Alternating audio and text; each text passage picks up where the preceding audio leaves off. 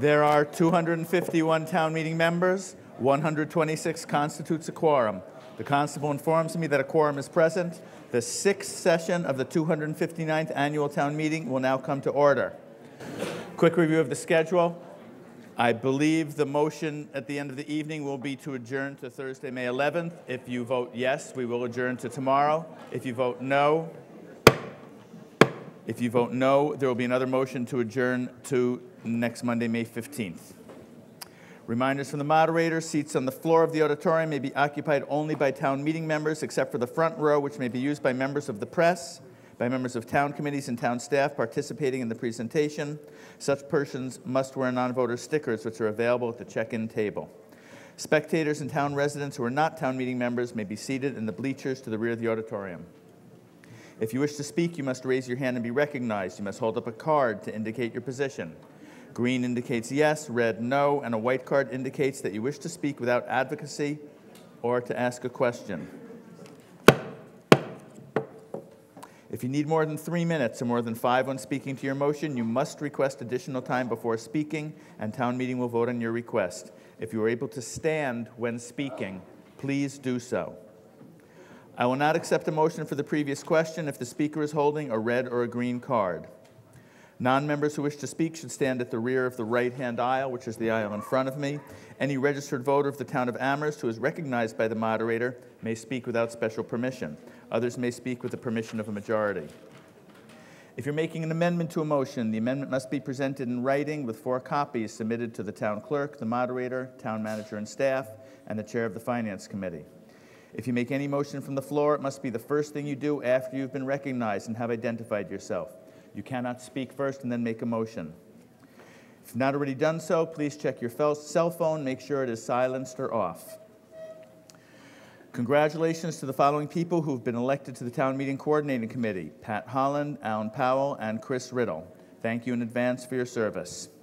We're now going to do an electronic voting test. Everybody should have their device and it should be turned on. And remember, a 1 is yes, a 2 is no, a 3 is abstain. Hang on a sec. I hear a point of order. Cynthia Rhodes, Precinct 7. I wasn't given a device because it was given to someone else. I'm sorry, I can't see who's speaking or where you are. Okay, you checked in, but they didn't give you a device? Yeah, they gave it to someone else. So we need to figure that out.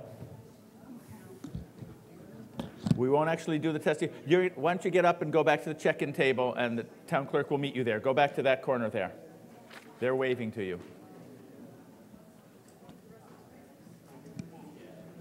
Everybody else happy with their device? It's turned on.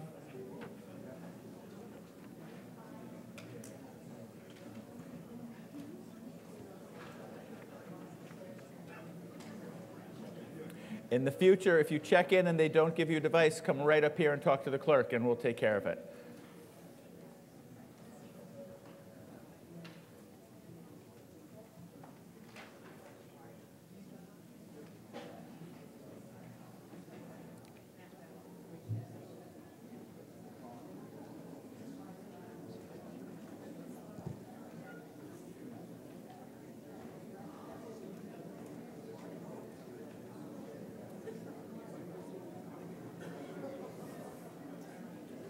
We all set? We all set or still confused? Okay. So again, 1 is yes, 2 is no, 3 is abstain. You never need to press any other buttons on your device. There may be a lag time of a few seconds from when you press the button to when your vote is displayed. A vote to abstain will be recorded, but it will not count towards the result. At the end of the voting window, I'll check that everyone can see their vote displayed on their device. At the end of the evening, please power off your device. To do that, you press and hold the power button until the LED display is clear, then return your device to the side where you picked it up. Okay, we are now ready for a test vote whenever, there we go.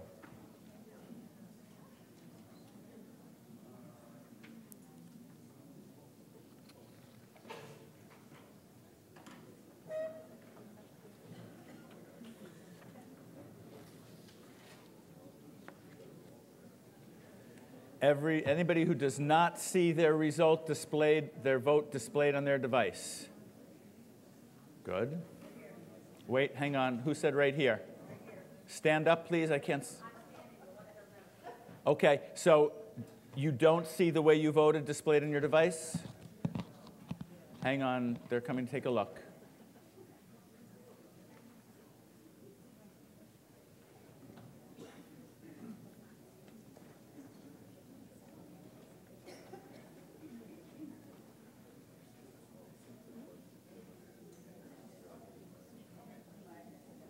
Okay, you all set now?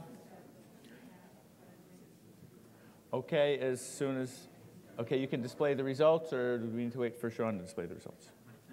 Go for it.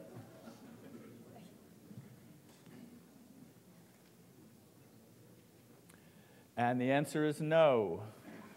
And you can read all about it. Okay, thank you.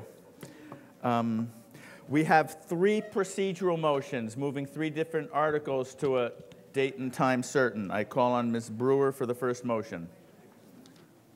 I move that we hear Article 30 on Monday, May 15th at 7:05. Is there a second?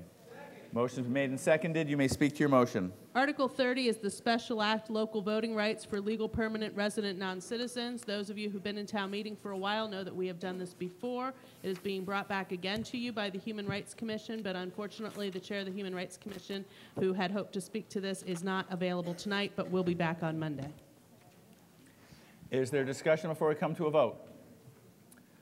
I see no hands. We now come to a vote. If a majority vote yes, we will hear Article 30 on Monday, May 15th at 7:05. All those in favor, please say aye. Aye. Opposed, please say no. The ayes have it. And now Ms. Swift to make a motion.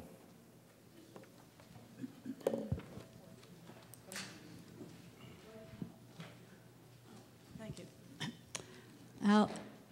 Alice Swift, Precinct 8. I move that we hear Article 39 on Monday, May 15th at 7:10. I heard a second. You may speak to your motion. That article is a carbon pollution fee and rebate, and I've been working with Deanne Riddle on this, and I would not be able to be here on Wednesday, so I would really like to be able to have this discussed on Monday. Is there further discussion before we come to a vote? All those in favor of the procedural motion, moving Article 39 to 7:10 on Monday, May 15th, please say aye. Aye. Opposed, no. The ayes have it. And I now call on Mr. Hayden to make a motion. Aaron Hayden, Precinct 8. I move that we consider Article 41 on Monday, May 15th at 7:15. Motion's been made and seconded. You may speak to your motion. The people who can most effectively speak to that article are not available until that day or after that date. Is there discussion before we come to a vote? It's a majority vote. All those in favor of moving Article 41 to Monday, May 15th at 7:15, please say aye. Aye. Opposed, please say no. The ayes have it. So on Monday, we will start with Article 30, then 39, then 41. Tonight's agenda, we will begin with Article 23, the library preliminary design, then Article 42. Then we will go through the remaining articles in order, beginning with 30, because 31 has been postponed. I call on Mr. Hoffman to make the motion for Article 23. Oh, are you a town meeting member? Oh, you are? Okay, so they told me run. So I call on Ms. Lefebvre to make the motion.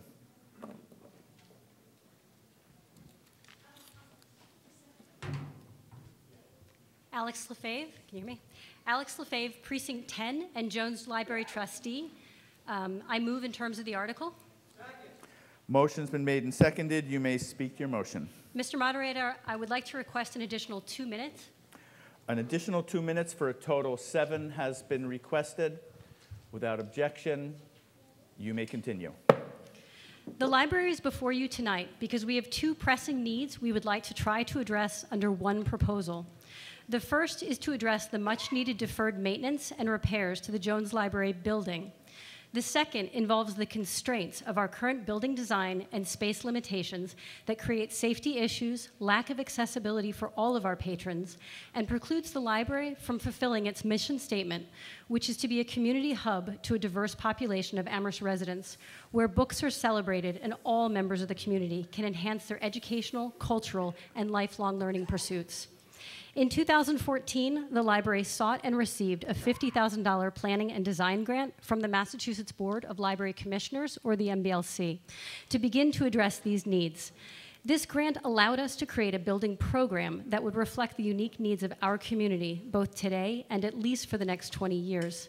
A building program is a list of the services our library will offer, such as children, teens, ESL, and the space needs associated with each of those services. Town meeting approved the application for this grant and appropriated a $25,000 match toward the study. 2 advisory committees, Building Feasibility and Design, made up of community members, library staff, Friends of the Jones, and trustees, were created to develop the building program. The library receives 250,000 visits from our patrons annually. And over the course of 2 years, the committees held 23 open public meetings, and the building program evolved to incorporate community feedback gathered through a variety of outreach, such as public surveys, community forums and information sessions, and interviews and tours with patron groups, such as the Disability Access Advisory Committee, Garden Committee, Rotary Club, and students at the middle school. This process revealed that the many ways our community has changed, with 34% of our population now living below the poverty line, 25% of our elementary students coming from families who speak English as a second language, and the largest percentage of our population growth coming from people over the age of 65. These demographics led to consideration of the need for more computer terminals, increased space for our award-winning ESL services, and stressed the need to address accessibility. The committee also received feedback from teens who were eager to have their own space to study, conduct group work, and use the library in a manner relevant to their specific needs. Additionally, Amherst remains a literary and highly educated community, creating a need to maintain our large and diverse collection. This is evidenced by our circulation of over 490,000 materials annually, which is the 20th largest in the state, behind only Springfield and 18 public Boston libraries. Service needs also reflect the additional space required by our founder's vision that services like special collections, community-oriented meeting rooms, and an art gallery within the library bring the community together in important and valuable ways. Once the service needs were identified, the next step to create the building program was to translate those needs into the physical square footage required to house each service. For example, what you see here is the portion of the building program for our ESL services. The chart reflects things like how many books, chairs, tables, and computers are needed for our ESL services. Each chair, table, book equates to a certain amount of square footage that was later visually translated by the architects to the preliminary layout. In the case of space for ESL services, you can see that the bulk of the new additional square footage comes from the addition of 1 new tutoring room and 2 new project group session rooms that are marked on the slide in green. Once the building program was finalized, a separate committee was chosen to hire an architect. The main criteria that formed the basis of selection was to hire a firm equally experienced in library design, historic preservation, and net zero energy.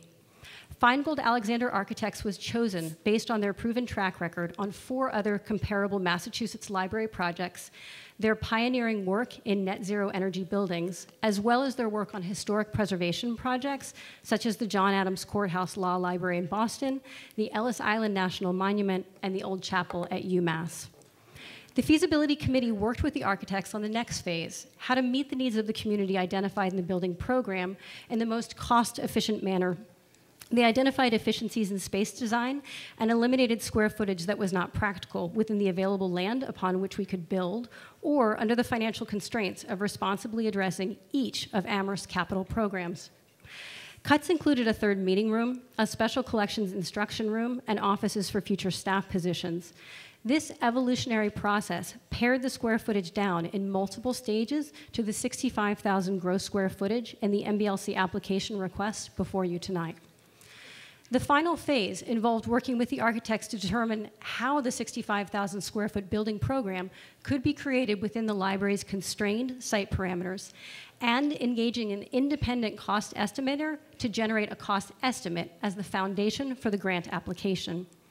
Multiple designs were explored, and the factors that influenced the architectural study and cost estimate were a desire to restore and maintain the historic character of the 1928 portion of the building, create a high-energy performance building with as much green technology as possible, allow for flexibility in the future as patron needs and technology change, and that would have the least impact on the gardens around the building.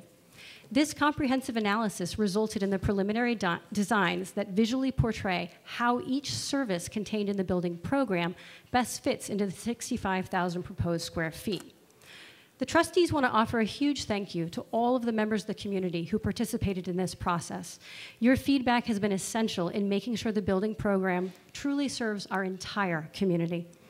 The article before you tonight asks you to consider if the library may apply for an MBLC grant based on the preliminary designs that are the culmination of the work that I've just described.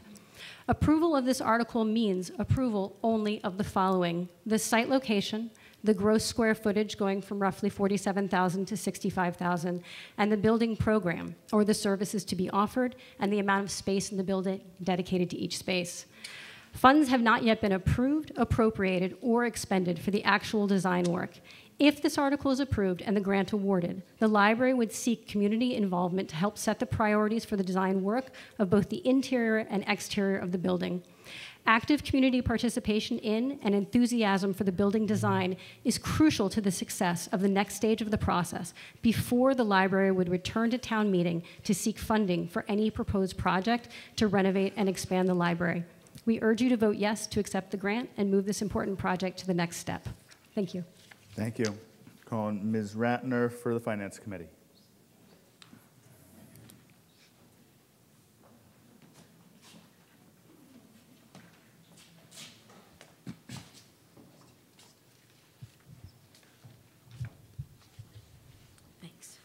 Thank you, Mr. Moderator. The Finance Committee met earlier tonight because we did not have the report about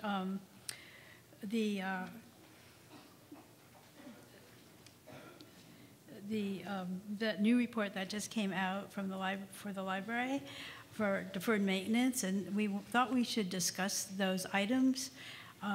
So we did meet earlier, and we voted 5-0 with 2 absent to recommend this article. We recommended it earlier, but we did want to take into account this new information.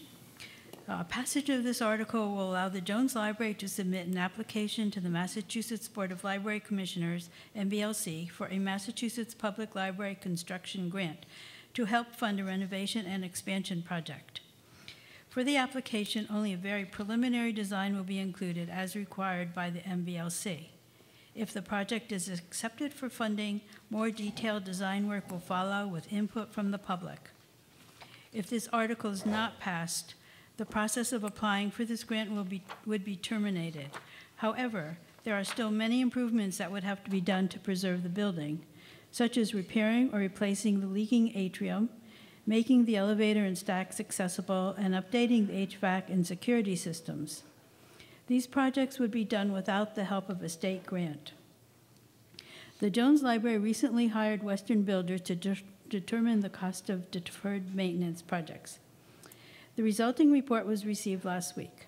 Copies of this report were sent to town meeting members. The Finance Committee, as I said, met earlier this evening to discuss the report. The items in the report address many of the problems in the building, but do not include costs for making the building completely ADA compliant, or costs for design work, or asbestos and other hazardous materials abatement, or adding spaces for teens, among other needed program items. The Finance Committee did not change its recommendation after this discussion, but thought the report gave further support to its recommendation. As you know, no money is included in this article. If the application is submitted and accepted, any appropriation will come back to town meeting, probably in the fall, according to MBLC guidelines. The Finance Committee believes it would be fiscally unwise for the town and library not to take advantage of this opportunity at this time. Thank you. Thank you. And Ms. Kruger for the Select Board.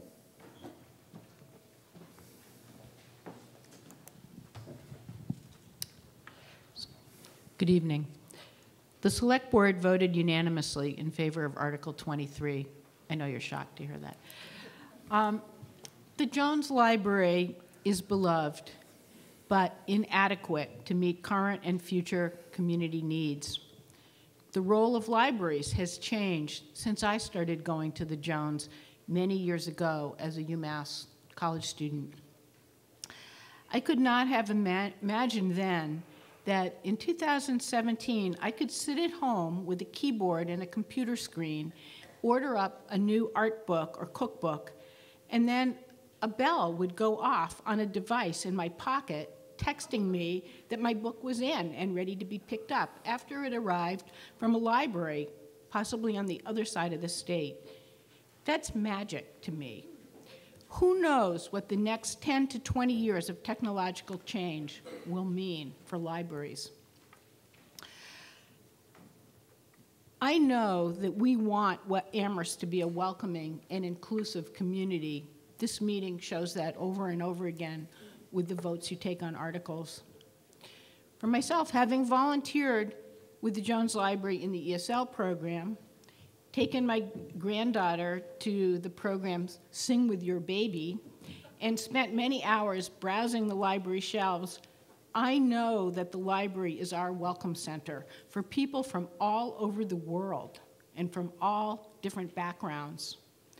The physical improvements this grant allows us to plan for will enhance that welcoming spirit.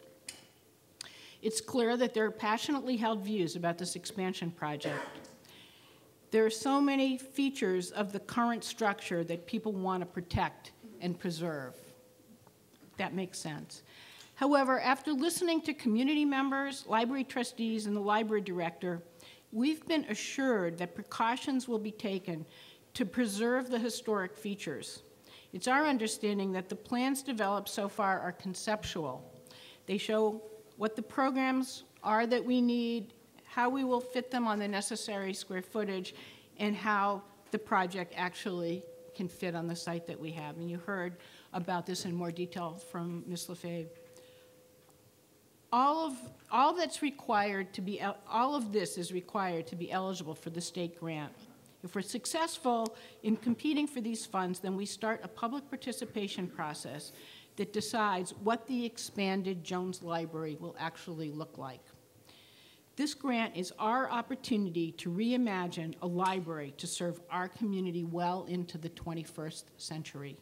The Select Board asks you to approve Article 23. Thank you. I now call on Mr. Weiss from the Disability Access Advisory Committee. Mr. Weiss. There you are.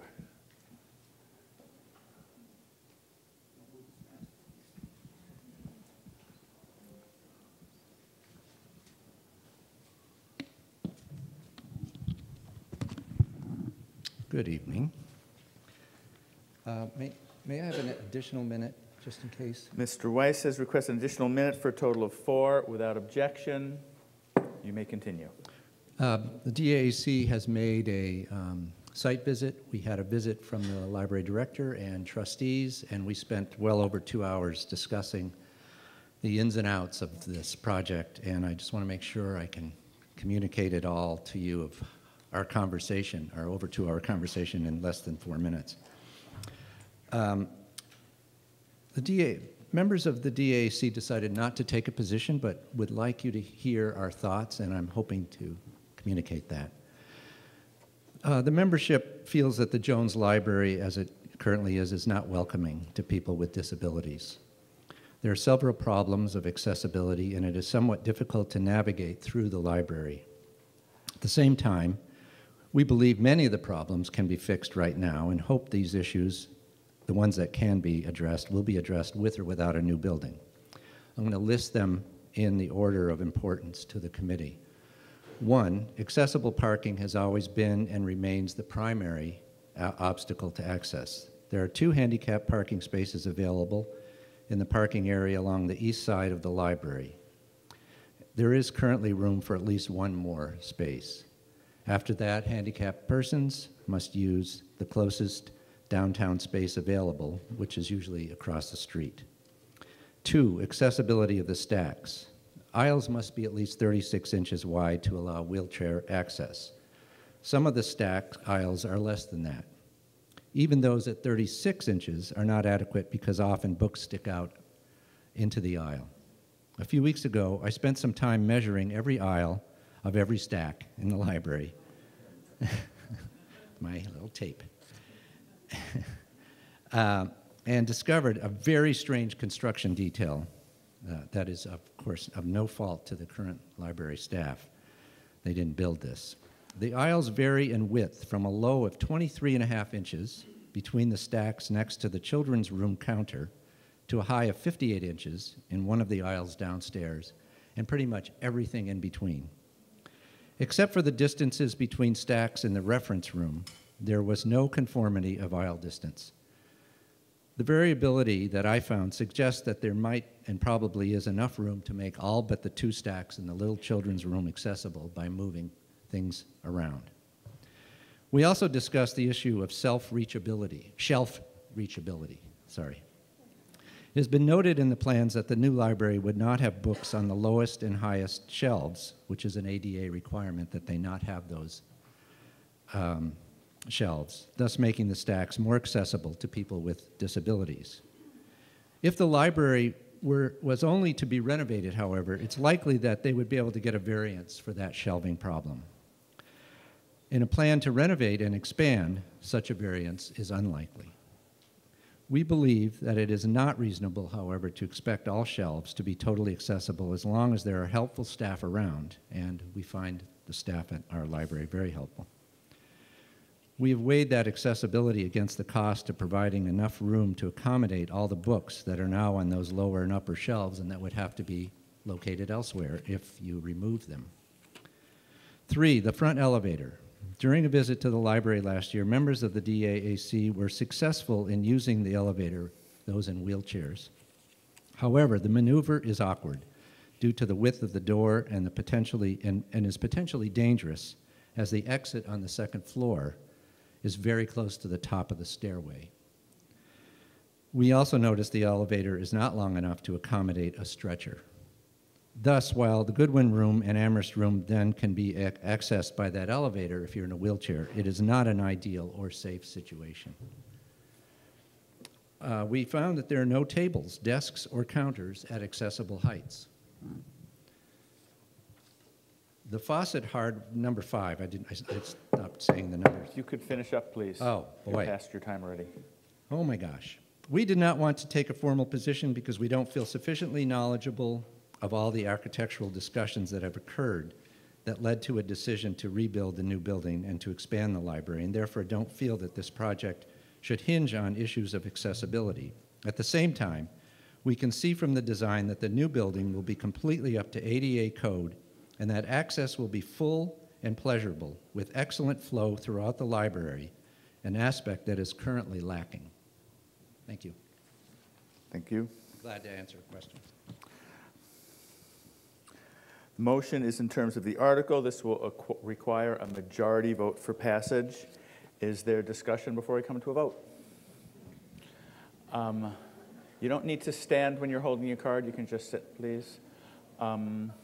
Yes, right there on the aisle, red card. Thank you. Hi, I'm Kenton Tharp, Precinct 1, and I have a bottom line for this. And the thing, first of all, it's going to take some time to go through all this. We don't even know for sure if we would get approved. That could take more time. My concern right now is building a school. Do we need to renovate the library now, or do we need to build a school? We could take the money from the library and we could build a school. You know, now that in itself can be, take a lot of effort, but with proper working together, maybe hiring a professional mediator or something, I think that we could build a school with the money that we'd be spending on the library, and we could do it now. We could do it soon. We don't have to wait for the library to be approved. We don't have to wait for another application to get funding for the school. And sometimes it comes down to we just have to do things ourselves because the alternatives come with too many strings, too much time, or whatever. So if we turn this down, we also wouldn't be waiting around to find out if this got approved, which is not assured either. We could start the process of taking the money, building a school, give maybe approve $3 million for the library soon, so that we could get working on the things that really need to be done there. The library trustees have said they could raise $6 million or how many, or $3 million. So they raised their $3 million. You put that towards the library. And then the next fiscal year, we put another $3 million into the library. And we've got just about everything we need to make that library really wonderful. ADA accessibility, moving stacks, and ESL and teen centers, those things, we'll have to figure that out. But we're not destroying, a lot of good part of the library. We're preserving the other part of the library. So my priority is the school. We take this money and any other capital projects that are coming down the line, we got to build a school before we start approving other capital projects. And I think a school we could get the town to go for. I think we could get people to spend the money to build our own school, not wait around for another 3 years. In the meantime, we'll be doing an application for the second school, which may take 3 or 4 years, but right now, we need a school. That's the main thing we need. And time is running out on that, and getting sidetracked in other projects is going to make that hard. Thank you. And right there in the center, yes.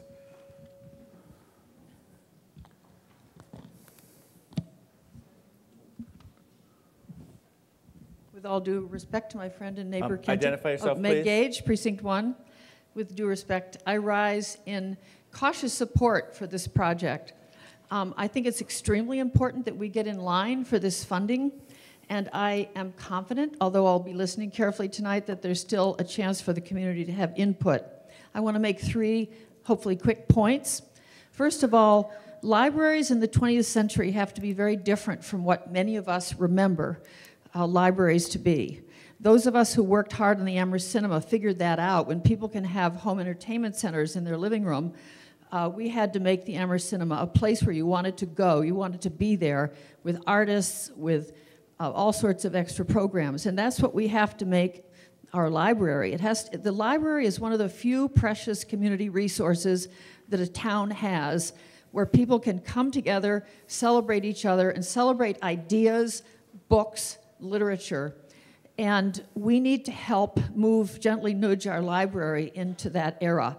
I was at the Boston Public Library, and WGBH has a TV station at the library. I'm not saying we should do that, but libraries have to become a place where people want to go. We have to get them away from their Kindle, away from their Amazon, and to come downtown. And this is a really important part of keeping our downtown vibrant. It's not going to be a pool hall, it's not going to be a restaurant, it's going to be a place where people come together to celebrate the intellect, ideas, and the many, many different kinds of people in our community. It may be my fault that I didn't know Amherst Library had become a teen center for a sort of place to attract teens. I didn't know it was an ESL center. I don't know if that's my problem or they didn't let people know well enough. There's maybe some messaging the library needs to do to help us all understand. But that's what is an important part of what our library is today. Point 2, I understand that the question might be called before everybody has information. And when that happens, we can't discuss it. Town meeting is our legislature, and we have a legal and ethical responsibility to hear all the information and to give everybody a chance to get the information they need. So if the question is called and we can't have discussion, Even if you think you don't need any more information, look around, and if you think people don't have the information they need, don't call the question. 3, we can do schools and a library. We have to do both. We're a community. We're not a priority list. We need schools, but we can't build a school this year. We don't know what to build. We can do both. Thank you. Thank you. Yeah, the white card all the way in the back there. And remember, if people are able to stand, I'd ask them to. If you're not able to stand, that's okay. But if you're able to, I'd appreciate it if you stood up so other people can see you. Rita Burke, Precinct 2. I'm just a little confused. The Finance Committee report tonight stated that they took a vote and it was 5 in favor, 2 absent. The Finance Committee booklet shows that there was 1 vote no, and I'm just wondering if there's any information regarding the reason why, like a minority report or what have you, why there was 1 that voted against. Anyone in the Finance Committee want to respond? Ms. Tileman? Yes. The person was absent from tonight's meeting. The person has looked at all the capital projects and would like a kind of a decision as to how we're going to put these in place, and has some other priorities. Thank you. I hear a point of order. Wait for the microphone, please. Identify yourself. Steve Bloom, Precinct 10. I'm just elaborating on Rita's comment. It was my understanding that there was a minority report for the Finance Committee, which was to be read. Is that no longer the case because there's a new I have not been notified of that. So unless the Finance Committee raises their hand and offers to read it, it's not on the agenda. Ms. Tileman? Sent his report, but it has not been given to the moderator. I'm sorry. Before you give your report, there's no requirement that a minority report be read by a Finance Committee. They can read it if they want to. So if that was is there another point of order besides that? Wait for the microphone, please. And stand up if you are able. Amy Middleman, Precinct 5. I was wondering if, as the body could request that it be read? Sure, when someone is recognized, they can request, but there's no requirement to fulfill that request. I get that. Okay, we're continuing discussion now. And yes, right in the front corner here.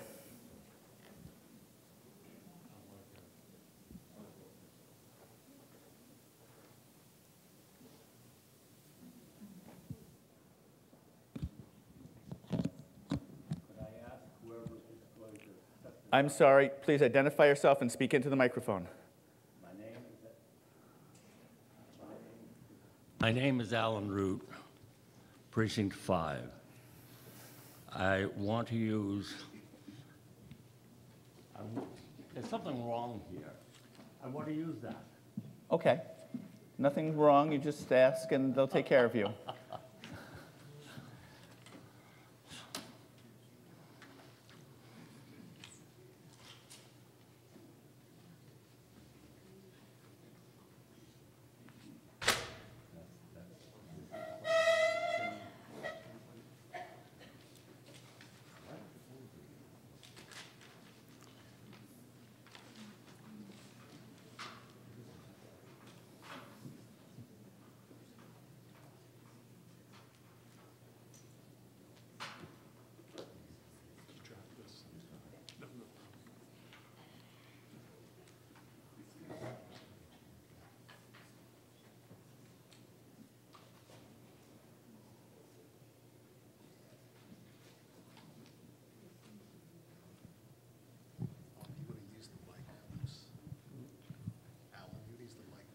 There you go. Okay, you can. No, I don't think so. Okay, Mr. Root, you may continue. The reason I am here is because I am a devotee of libraries. Unlike many of you, I chose at least I thought it was a choice, not to go to college. I had been accepted, but I decided I would educate myself at libraries and did so. In fact, not only across the states, but also in Europe as well. I've been reading about the future of libraries, and there is such a debate that is going on, and you can see it across the internet if you pursue that line of questioning. And it is very obvious to me, as I looked very carefully at the plans that were put forth by the architectural firm, that we were going in the wrong direction. The cost of the project would obliterate or make it very difficult to deal, I think, with some capital expenditures that we have to look forward to. Not only the matter of a school, but also a new public works building, and we're told by the superintendent of the public works operation that the building down there as it stands is almost abominable in terms of the threats to the health of the people who have to use that building. Not only that, we need a new fire station, and we have somewhat forgotten that we have 2 other libraries here in town, one of which, no bathroom. My feeling is very, very strong that there are alternatives that perhaps might make the library system in keeping with many across the country, whereby they are much more mobile. They go out to serve their public. That means a lot of old people in nursing homes and in other places. Nobody has even touched upon in any of the literature that I have seen that gets to the idea of parking. If you have a larger library, you hope more customers are going to come to it, and they're going to come in cars. That means that we're going to accentuate the problem that we already have in terms of needed parking. Finally, I'd just like to say to you that there are a lot of things that I could go on for some time. You see before you on the screen a look at the way the front looks now, and in terms of the back view of how it will be, it looks like an industrial building. Finish up, please. Your time's up. I would hope that you would turn this down and we do go back to rethink some of the ideas are pretty good as to using the present structure without spending that amount of money. Thank you.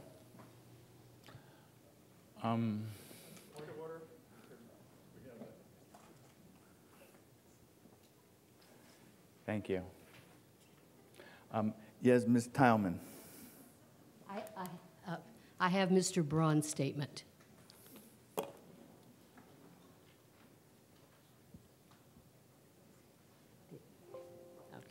Okay, you've been recognized. Okay. I voted against this article because I believe the scale and timing of the proposed project are inappropriate. I think the town's priorities for spending on large new capital projects should be guided by the same logic we use when we face the unpleasant task of cutting budgets. In these cases, we always seek to preserve core functions, meaning public safety, police and fire, DPW, first responders, infrastructure, then schools, and then everything else. Using this logic, we should, when we have the happy ability to pay for projects, first ensure our public safety and first responders are taken care of, meaning at the moment, building a new fire station and DPW facility. Then we need to solve our elementary schools problem. We should devote more money or use a bond to fix our roads and sidewalks as we move forward with these projects. Only then, I think, should we consider an expansion as large as that being proposed for the Jones Library. I favor shelving the current proposal and instead develop a capital plan to fund the most immediate infrastructure needs of the building, such as replacing the atrium roof, assuming that would fix the leaks, upgrading the HVAC system, and replacing the 2 small front elevator. Many improvements could, I believe, be made with some creative thinking about ways to better use the spaces that already exist. Seldom used materials could be stored in a climate-controlled facility off-site instead of being piled up in offices and rooms that are not designated for storage, for example. Art should be displayed on the existing walls, and the space now used as a gallery could be used for any of the various needs articulated in the library needs statement. Once again, I feel that the availability of state matching funds have led well-meaning people and consultants to propose and embrace a project that is far larger and more expensive than is actually needed to solve the real problems that exist. Thank you. Mr. Bockelman.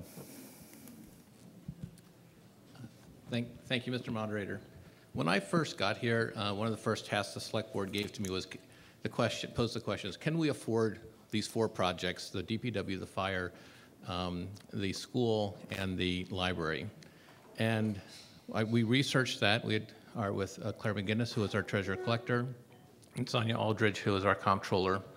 We looked at the previous work that had been done by our finance director, Sandy Pooler, and the previous town manager, John Musanti. And I came to the conclusion, as did the co-interim finance directors, that we were in a fortunate position that we could afford these projects. Here's why. We're at a point now where our debt service is falling off.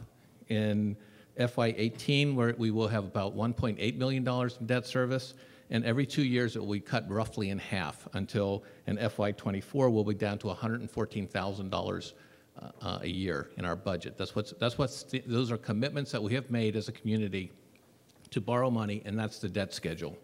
The second thing the town has been doing well before my time, but you as town meeting and the financial leaders of the town, is our reserves have been growing. We've been putting money away and carving out additional reserves to a target of 15%, and we've hit that this year.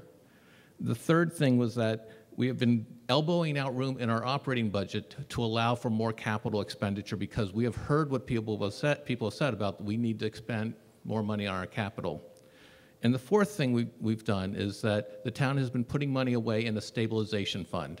Why is that important? Because you use your stabilization fund when there's a peak in the debt service, you can shave off that peak by using some of your money that you've had tucked away in your savings account. So are there uncertainties? Absolutely. We don't know what interest rates are going to do. We don't know if there will be a change in the economy, if the growth will maintain. There are certain things that we do control in terms of costs and things like and decisions that the town makes throughout the course of the coming years. And then we also can control the timing of the projects. Tonight, you are not being asked to fund anything. We have that control as a town in terms of when we sequence these projects. And part of the calculation is there money coming from someplace else that can help support what is happening? That's something any reasonable manager would take into account, and we do. And so the fact that there is state funding available is important. The other thing that we've done, and people before me obviously, is we've accounted for all of our capital needs in terms of the budget. We've said we're not going to knock away things that we're already supposed to do in order to fund major capital things. We want to make sure we keep doing what we're supposed to be doing with an inflation rate to cover the inflation. So we can have replacement debt for things like fire trucks and roofs that come up pretty regularly. So in terms of the question that's come up many times is, can we afford it? The answer is yes, with disciplined decisions, and it's not an either-or situation. you can say yes to these projects, and I think and when your funding time comes, you will say, how are we going to pay for it? We want to see that. And I think that's one of the reasons that we made a very thorough presentation in September to the 4 boards meeting, and that's been available online since September. So you're all welcome to look at that. If you have any questions, we're either today or afterwards, I'm happy to help you with those. Thank you. Way back in that corner, green card.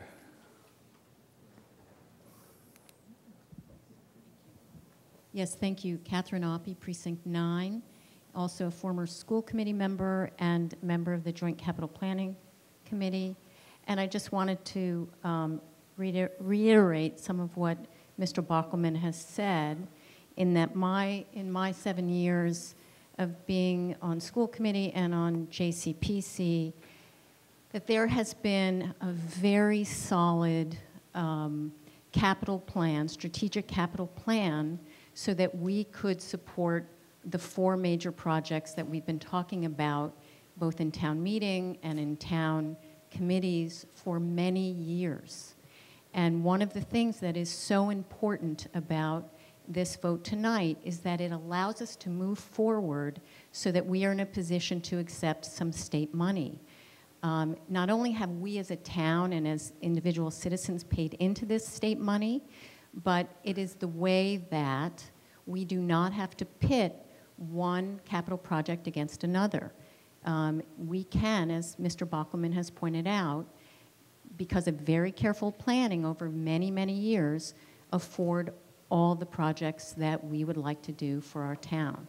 So, yes, I was, no surprise, disappointed about the school vote, and I heard the argument tonight, and I just want to make clear that this is not an either-or choice. We can build the library, and we can also focus on the schools and move forward with those, as we did with the vote last week for the feasibility study.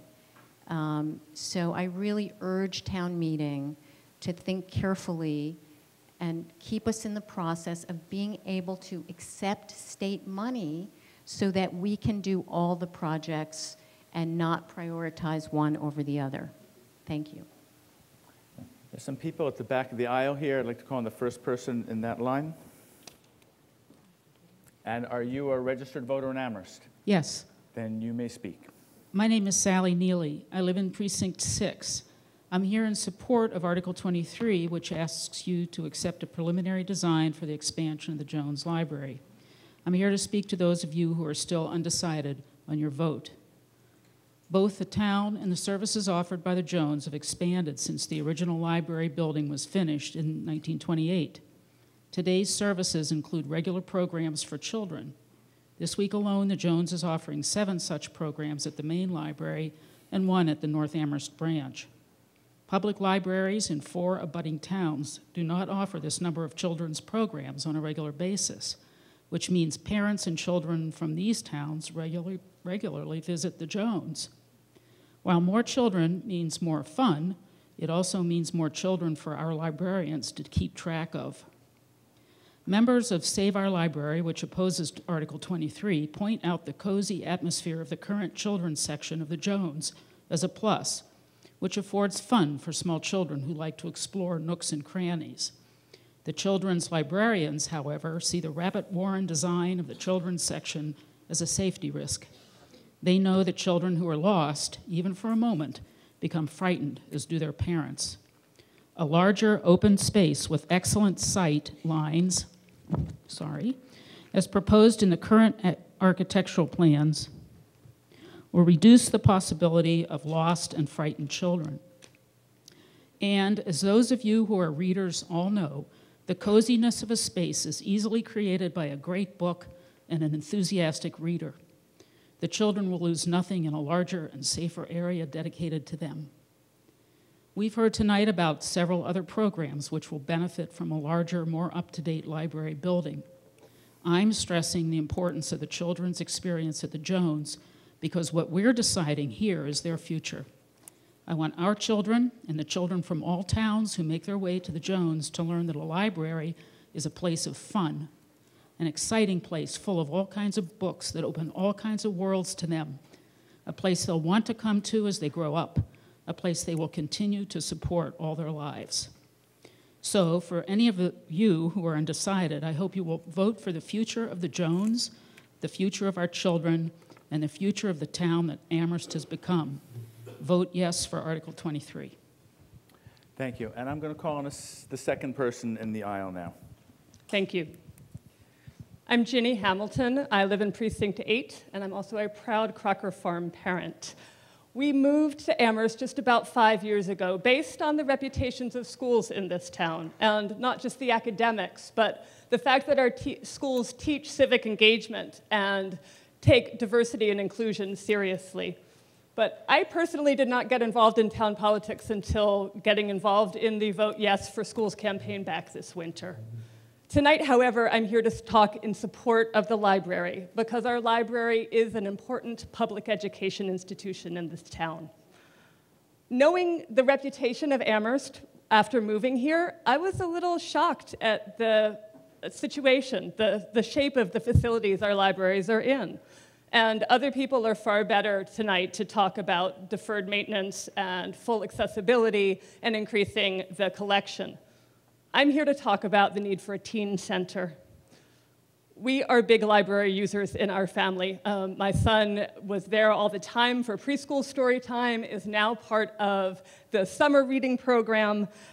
He's a voracious reader. We visit the library about 3 times a week right now to keep up with his reading habit. And he is a very proud card-carrying member of the library himself now. So Saturday morning, when I took him down to the basement and walked over to the corner in the basement that's dedicated for teenagers, he was incredulous. He said, "Why would anyone want to hang out here?" Education is the business of this town. We need a safe and welcoming and non-commercial space for teens in this town. And when we look at what's important in this town, the library is a critical institution for public education. So we can look at this from a perspective of scarcity and fear, or we can look at this as taking a responsible investment and our commitment to the common good in this town. As Mr. Bockelman has said, we have the resources. Let's live up to the reputation. Finally, I brought a visual aid. Anybody with children born since the 90s might be familiar with Lemony Snicket. For those of you not, it's a story of 3 orphans who are facing good and evil mysteries throughout their trials. And libraries figure very importantly in this whole series and in them solving their mysteries.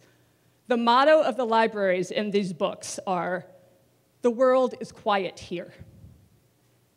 We live in a really noisy world, especially for teenagers.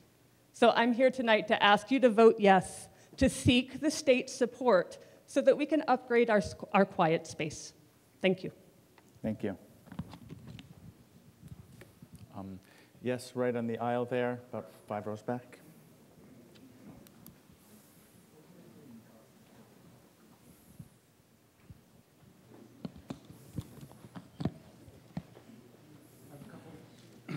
I have a couple slides. Identify yourself, please. Sigurd Nilsson, Precinct 8. Thank you, Mr. Moderator.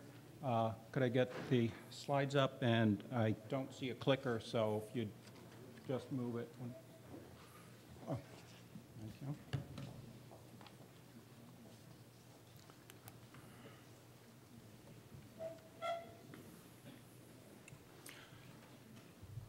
I'm Sigurd Nilsson, Precinct 8. I'm going to focus on the real costs and why I urge you to vote no on Article 23.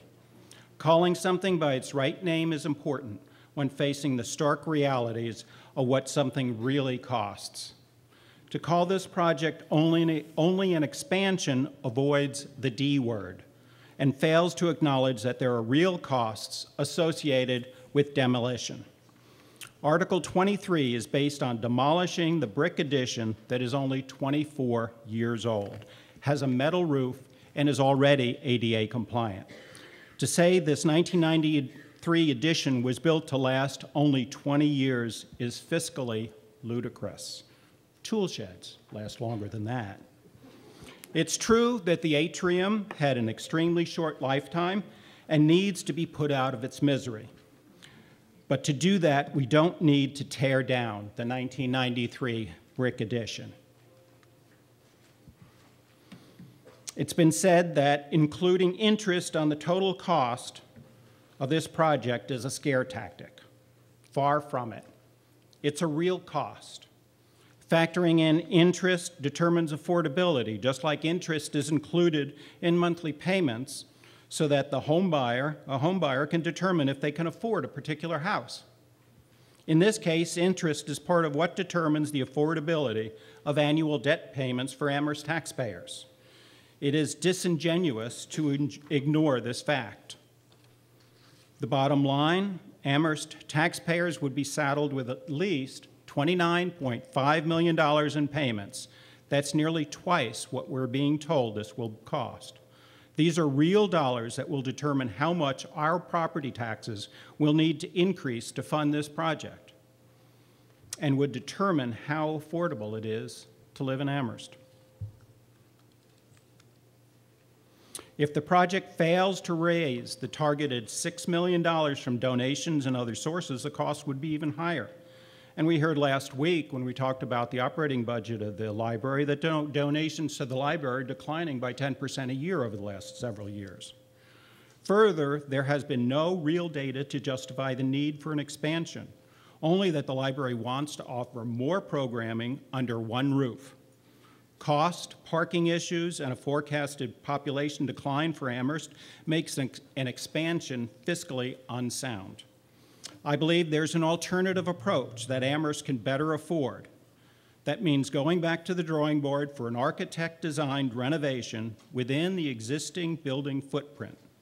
It makes fiscal sense to disperse some of the library's programming rather than trying to fit everything under one roof and tearing down an addition that we as taxpayers just paid off in 2010.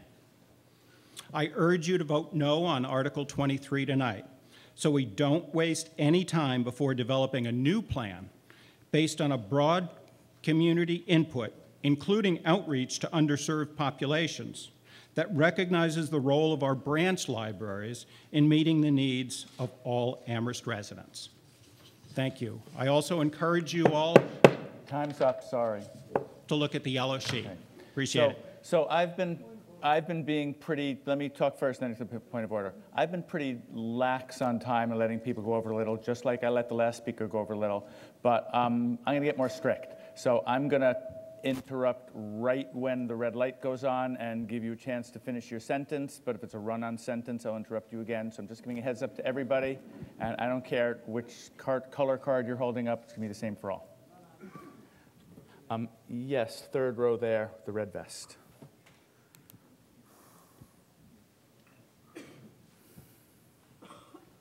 James Scott, Precinct 7.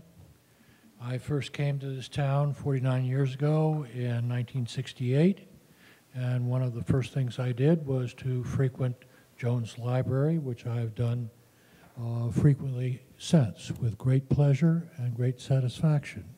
And I urge you to vote yes on this particular article. Most particularly, I took advantage of Kent Ferber's tours of the library that he's been offering over the last month or so, and have seen a number of the shortcomings, structural shortcomings in the existing building that would be remedied by this particular renovation. Furthermore, I urge you to concentrate on the fact that we are not voting on architectural design with this particular motion. We're voting on the application for a grant from the state to help fund it. Concentrate on the application for a grant and not on the peripheral arguments that are being presented. I urge you to vote yes on this article. Thank you. Thank you. And white card in the second row there.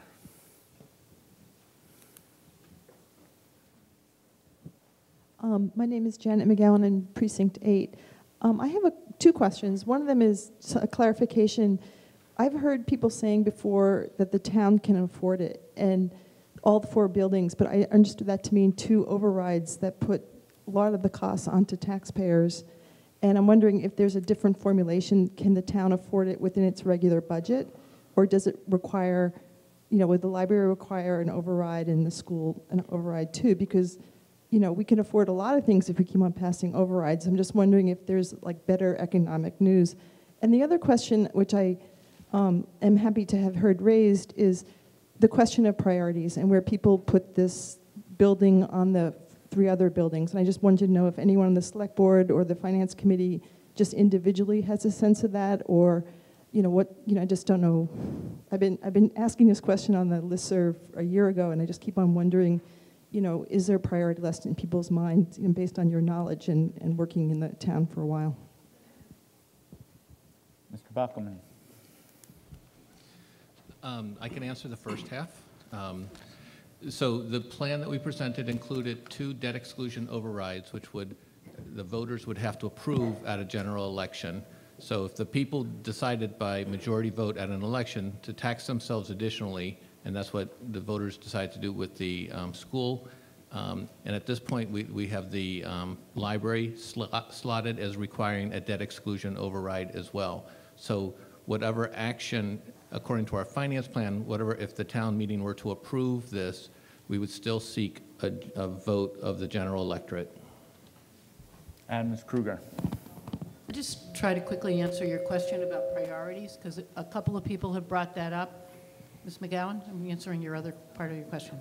From the select board perspective and from the joint capital planning perspective, I think I'm being fair to say that we have decided all 4 of the capital projects that you've heard about are necessary, are needed, and that we can find a way with a rational plan and staging of the timing to do all of them, and that we were not going to pick one over the other. Not to say that you might not for yourself, but we have taken a position that they're all important and needed, and we would not pick one over another.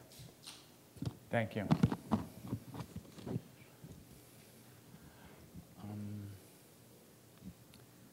Let's see. Yeah, right there, second row with the red card.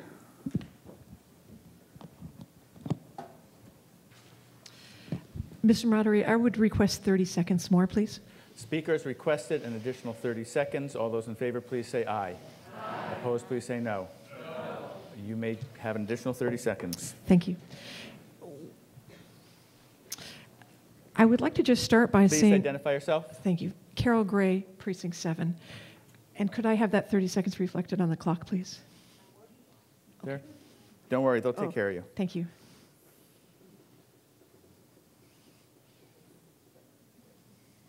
Thank you. First, I would just like to say, people keep talking about 4 capital projects, but I count 5. We just had passed hundreds of thousands to have a study done about Fort River. That's Fort River, 1, Wildwood, 2, Fire Station, 3, DPW, 4, Library, that's 5. So if we assume that we want to keep our neighborhood schools, as many of us do, that's 2 schools, not 1. Also, in terms of, let me just run through the slides. Here's a picture of the library. Next, please. And I actually like the atrium, and I think that if we put some money into it, we could still keep it. But next slide, please. But the point is that, as was pointed out before, this expansion, this renovation, we just finished paying it off in 2011, and it's still got many years, decades of life left in it. Next slide, please.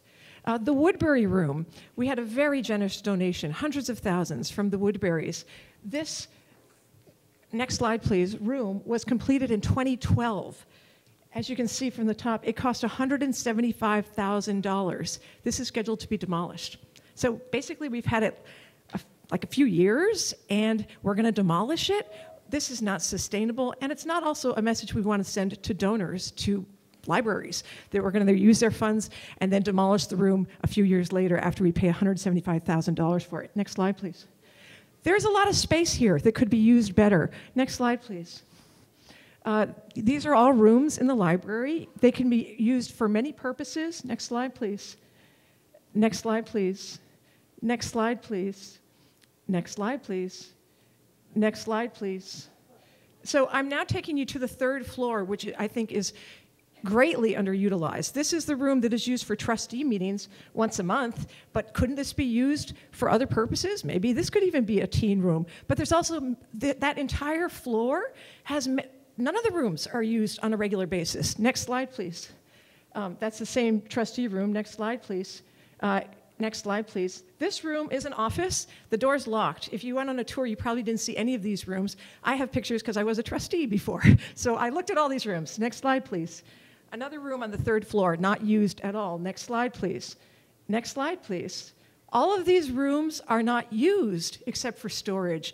Couldn't we get a space consultant in there to see how we could use this space better? And when I was a trustee, we proposed spending $20,000 to hire a space consultant to reconfigure. Unfortunately, we didn't have the votes on the board to do that. Instead, we used the Woodbury money to build that room. But the $20,000 for a space consultant could find enormous space that's totally underutilized. And wouldn't we want to try that first? Next slide, please. When I was a library trustee, I was on the long-range planning committee. We did an extensive survey of the public. We had numerous public listening sessions. No one said, I think we need a new Jones Library. I think we need to demolish half of it and build a huge expansion. Nobody said that. What we did find out, next slide, please, was that there was a lot of support in the survey for an expansion of the North Amherst Library, and we could apply for a grant for that. As a matter of fact, because it was something we were thinking about as a board, we did a survey about it. I find no survey asking the public whether we should demolish half the library and build a huge expansion. Finish up, please. One more sentence, a short one. Next slide, please. Okay. I would finally just say, I think that we have a lovely library, and I think that we should keep it, and we don't need this expansion. Please vote no. Yes, right here in the front corner.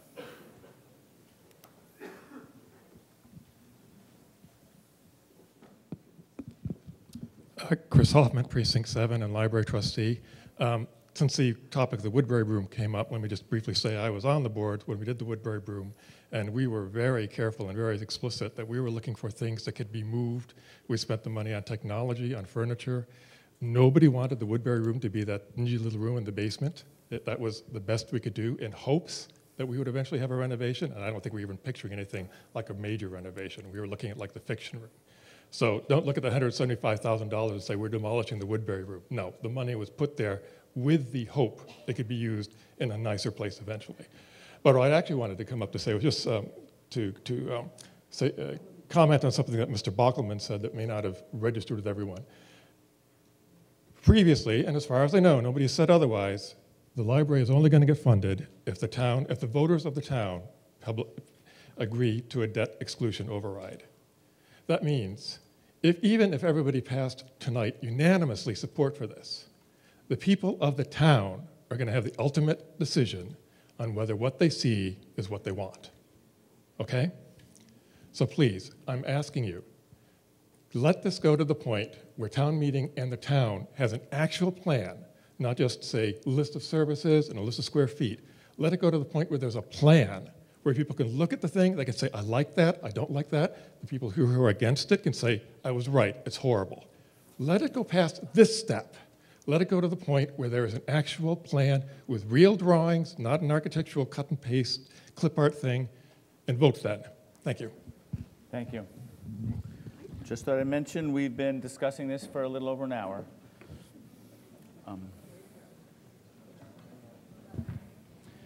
Yeah, right there, the white card.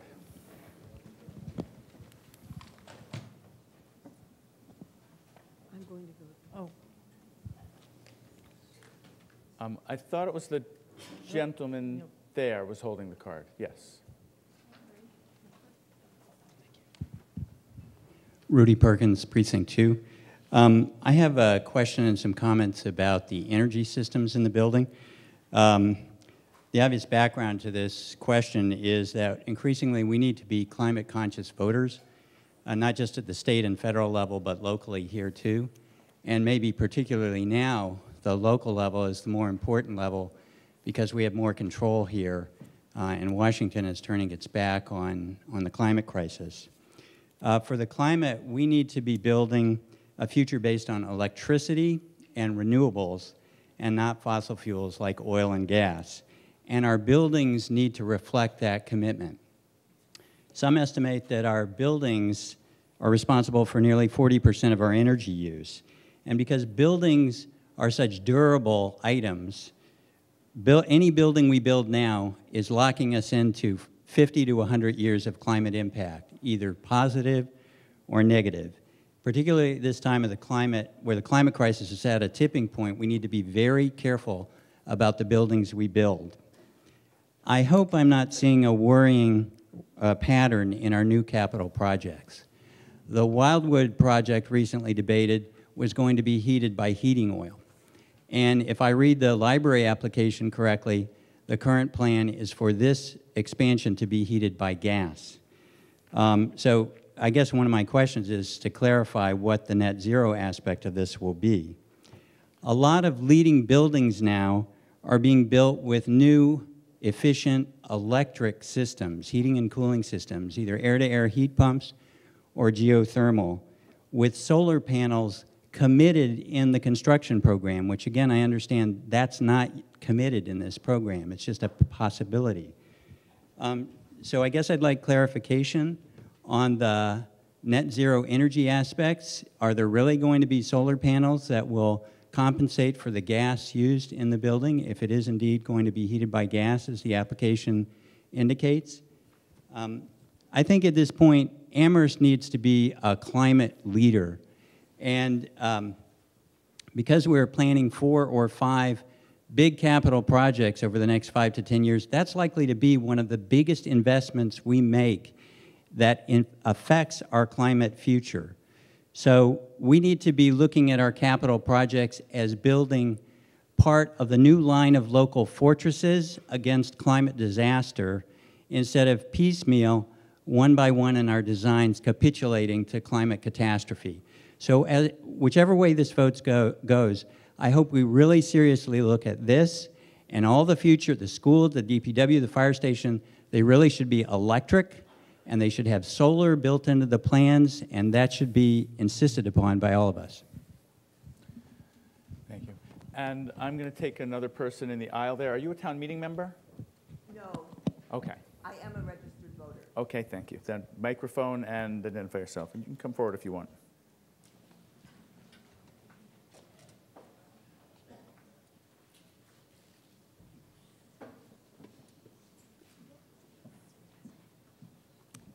Sarah McKee, Precinct 6. Mr. Moderator, may I have 2 minutes in addition, please? The speaker has requested 2 additional minutes for a total of 5. All those in favor, please say aye. Aye. Opposed, please say no. No. I'm sorry, but you're going to be restricted to 3 minutes. Okay, we're going to do a voice vote once more, and I'll really listen carefully. All those in favor of an additional 2 minutes for a total of 5, please say aye. Aye. Opposed, please say no. No. I still don't think so. Guess we're having an electronic vote, and I'm ready to get an additional 2 minutes. Okay. Actually, yeah, okay. I hear a point of order. Wait for the microphone. Yeah, see, Mr. Moderator, I praise your running of the meeting, but you have the authority to grant the 2 minutes, do you not? Nope. It's town meeting. Town meeting gets to give that authority. And in my opinion, they haven't, so we have to vote to find out what the actual vote is.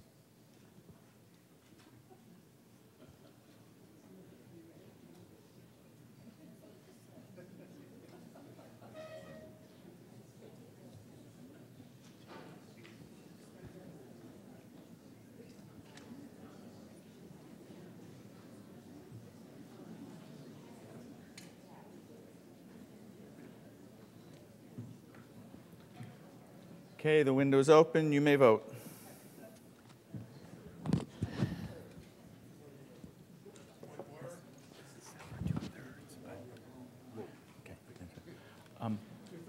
No, it says 2/3, but we're going to look at the numbers, and it's going to be a majority. They're in a hurry. Is there anybody who does not see their vote on their device?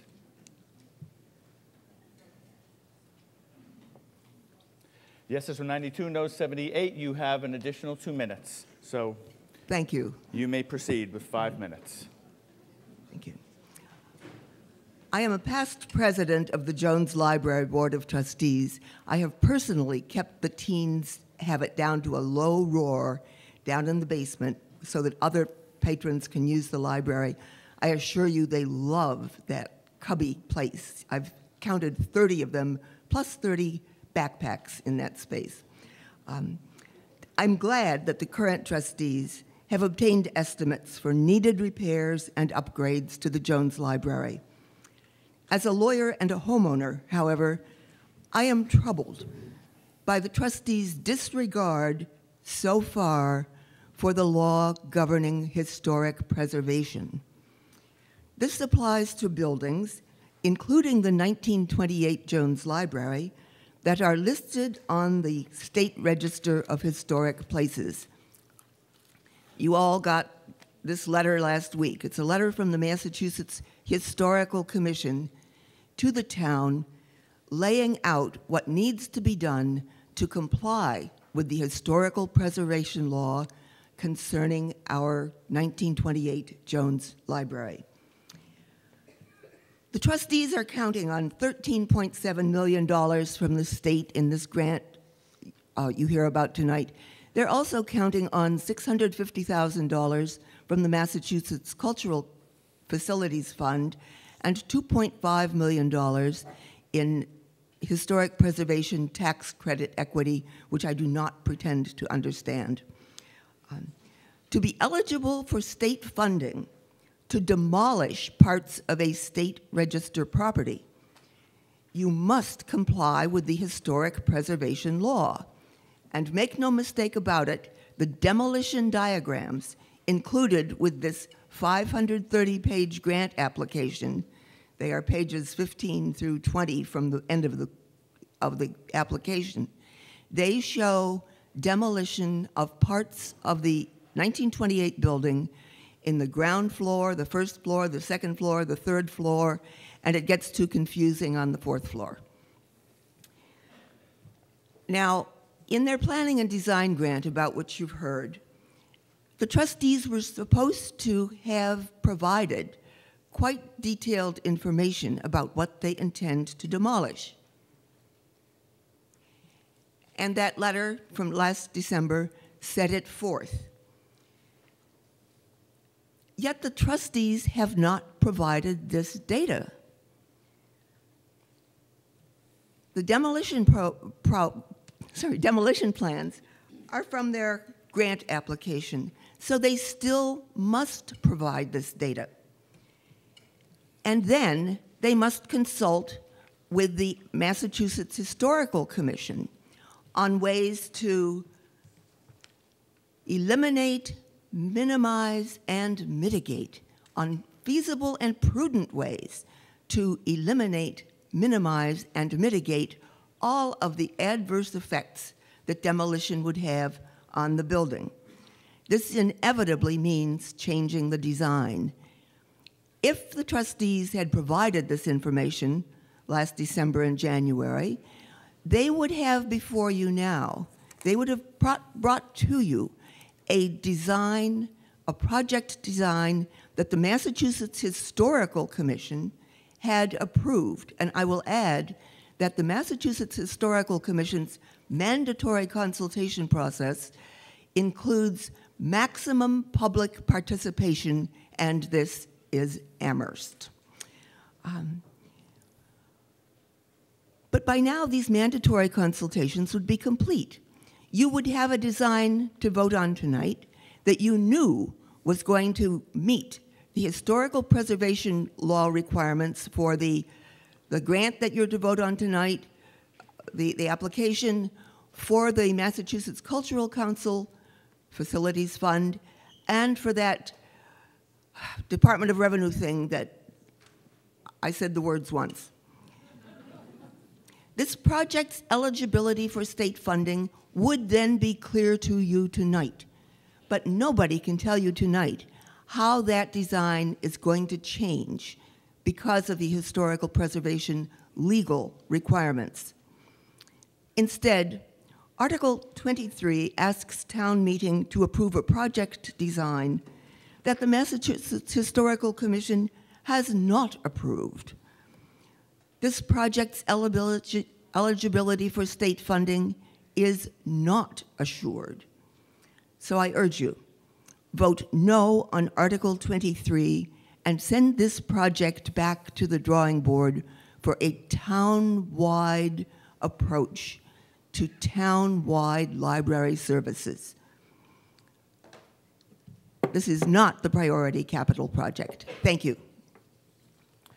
And another speaker from the aisle there. Hi, my name's Cynthia Brubaker, and I live at 47 High Point Drive, Precinct 2. I am here to speak in favor of Article 23 from the perspective of our outstanding award-winning ESL program. I've been involved with this program for over 5 years and currently am a co-facilitator of a conversation group that meets there once a week. This ESL program helps innumerable people in our community who have English as a second language and need to improve their writing, reading, and comprehensive skills, and this is offered to them free of charge. Currently, we have over 150 tutors who work with people from our community on a one-to-one basis, and there are 5 conversation groups. There's hardly anywhere in the Jones Library for tutors to meet with those that they tutor, or their tutees. If you walk around the library and have had a recent tour, you'll find people in nooks and crannies working on English with a tutor, and many have to find places outside the library to meet. The proposed increased space for ESL is critical.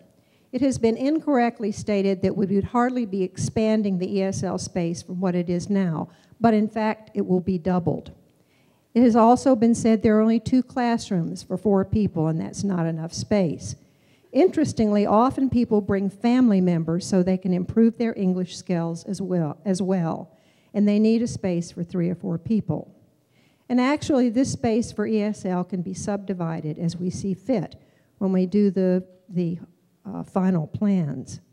Please remember that what we will be held to if we are awarded a grant is the footprint of this building, so we can make adjustments like that.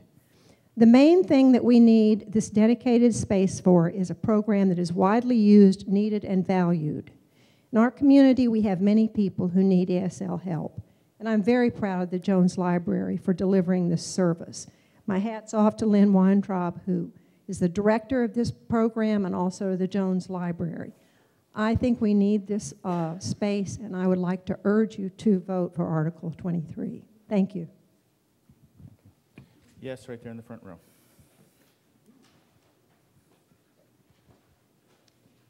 Alex Lefebvre, Precinct 10 and Jones Library trustee. So 2 speakers ago, the previous speaker brings up an excellent point, as she always does.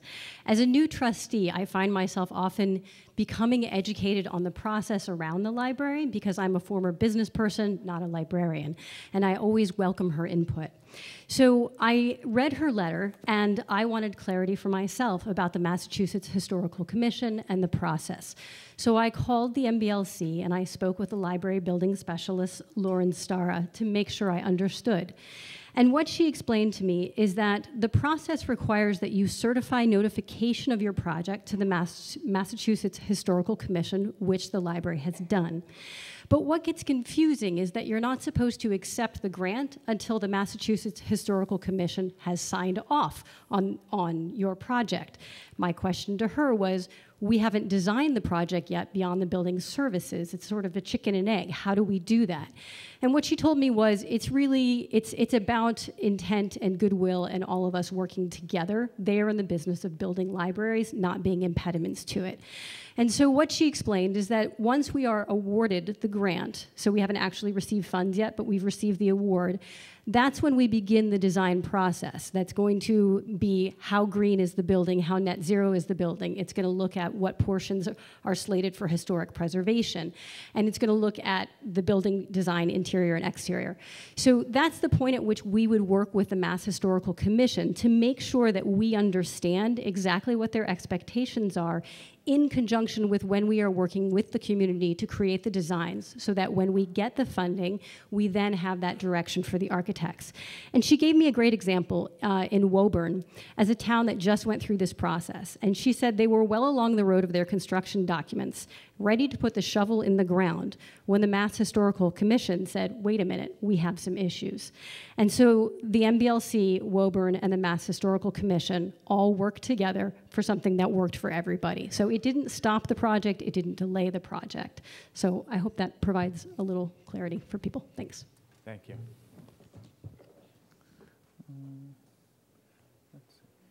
Yeah, right there, third row from the back, from the front.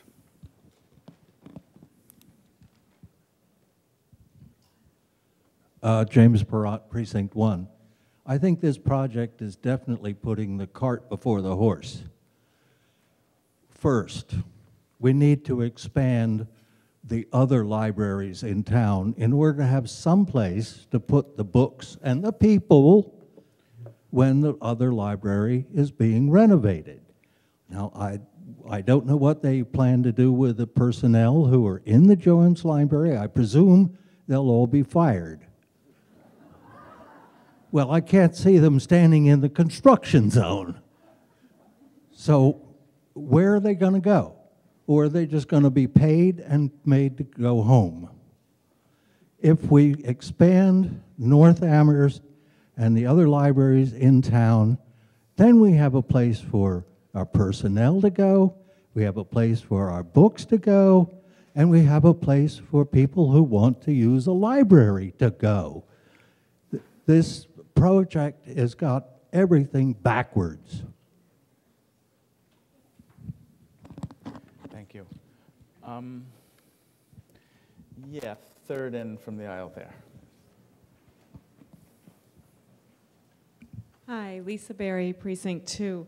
I'm a new town meeting member, and I'm just interested in this process. It seems to me that this is a application for a grant. I think that people are raising such great points about the environmental and the sight lines and the safety and closing.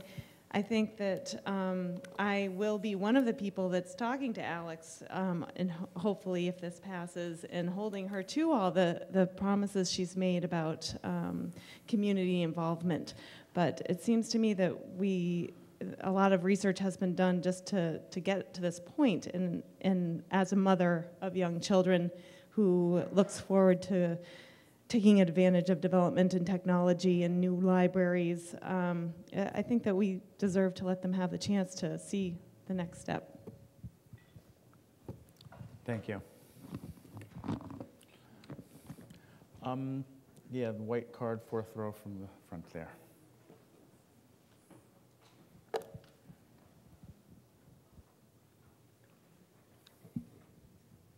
Jackie Churchill, Precinct 3. I'd call the question.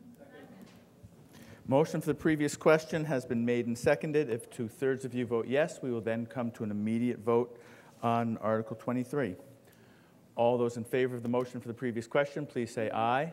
Aye. Opposed, please say no. No. Nope, I don't hear 2/3. We continue. We've been at this almost an hour, just to remind people. And let's see.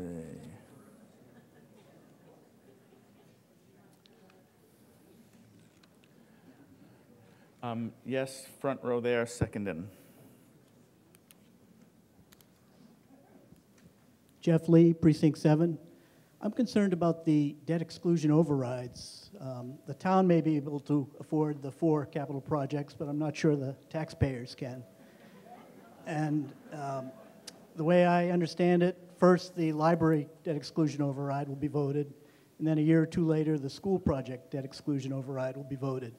And it seems to me that we can't help but pit the library against the schools in that case, because the taxpayers are going to remember the previous override and are going to be reluctant to vote the second one. So For that reason, I can't really support this article. Mr. Slaughter. So a couple things I'd suggest regarding that point. I think in some respects, you know, the opportunity to open the question up of whether to raise your taxes is one that is, I think, wise to let the entire town weigh in on. I think the incumbent thing for us as town meeting and as the various boards and committees that weigh in on these capital projects, I think the incumbent thing on us to do as we move ahead is to talk about all of those projects and the importance of all of those projects and the costs of all of those projects as we move ahead, and so that it's not as if the first question of a debt override is in a vacuum relative to the next question of potential debt override. It could be a circumstance from a timing that a different project of one of the large capital projects becomes a question for debt override. I think we're so early in the process at this point we wouldn't know for sure, but I think it's imperative with this number of large capital things on the agenda for the town to deal with that we would want feedback from the community at large about it, and also to keep them aware of it so they can make a decision regardless of when we ask them, informed about all the things we're looking for. Thank you. Green card right in the middle of that left section there.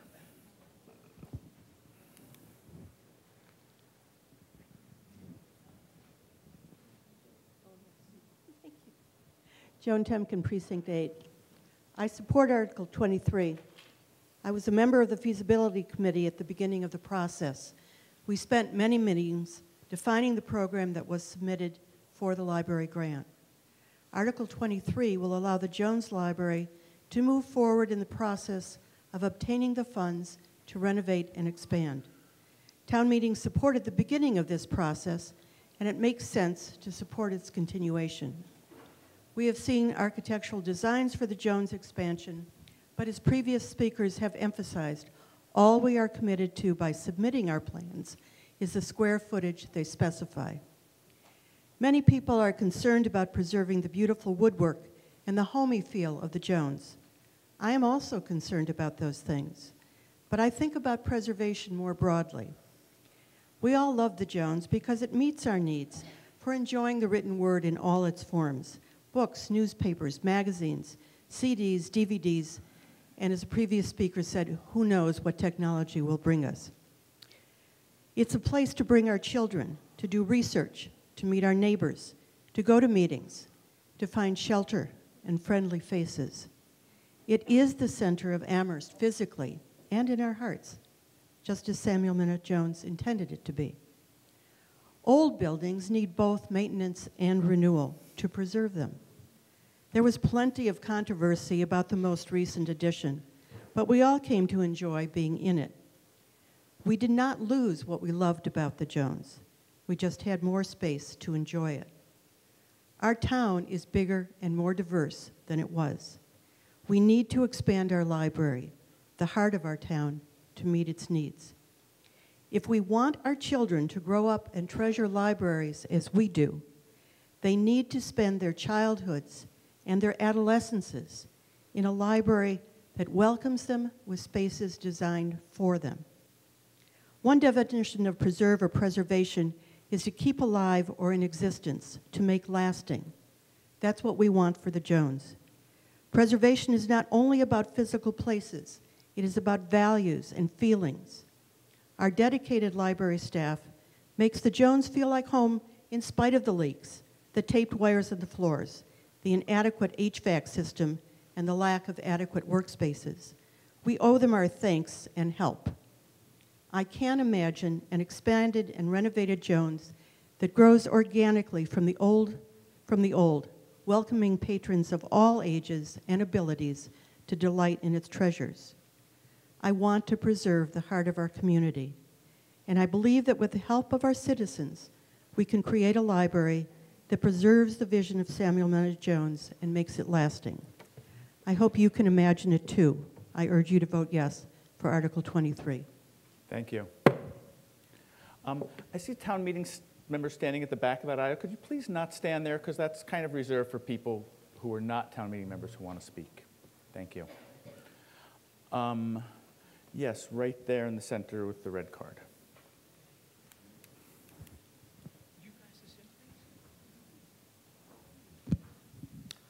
Gary Tardikoff, Precinct 9. I would like you all to recall the slides that were up there a little while ago showing you pictures of what the building project is like and what the different rooms inside that waste all that space is like. I was one of the people who was privileged to take that tour of the library, and we saw a lot of spaces. You didn't see in those slides half of the unused spaces that are piled with boxes or people doing things, beds to rest on and so on like that. There's a tremendous amount of unused space in that library. There's the librarian's office on the first floor where you come in, which could be moved up to those spaces. They've got lots of room to expand a lot of things. When I asked what it would have cost, or if they had an estimate what it would have cost to renovate the library that's there rather than build a whole new set of things, I was told by the man from the library who was taking us around, we didn't ask for those figures, right? They didn't try to see what they could do renovating. They keep using the word renovating, but there was no idea of renovating. First, we want to build something large. I think that's fiscally irresponsible, right? We pay the state money too. To build a building just because you can get some state money, that's the way the town seems to operate on something. We've got a grant, we've got to do it. You're going a little dangerously close to us talking about motives for people, so try and shy away from that, please. All right, motiveless. In any case, I think it's just fiscally irresponsible not to have developed that other plan or given us a choice about it. But when you look at all those slides, think of what it looks like. Think of what the building looks like now. Think of, I know they're not going to build anything like what they showed us because they said, trust us, we'll do it all differently, it's just the footprint. But we don't have that many buildings in town that are as handsome as that building is now. That's one of the few really attractive buildings in our town. And anything they do to it is going to basically stick the bang center on the corner of it, right? You're going to ruin it from 3 or 4 sides. We're really going to be losing a visual gem, right? And we're going to be wasting a lot of money on building a large set of things. And if the previous library couldn't build an addition that would last more than 20 years, why do we think this one would? Thank you. Yes, third in, but a reminder that if you hold your card like this, I can't see it very well. So yes, right there.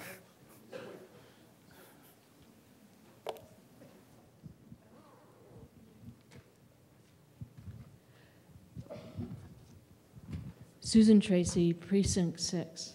I am speaking tonight in favor of Article 23. The current proposed design for a new library makes many positive contributions to this vital public space.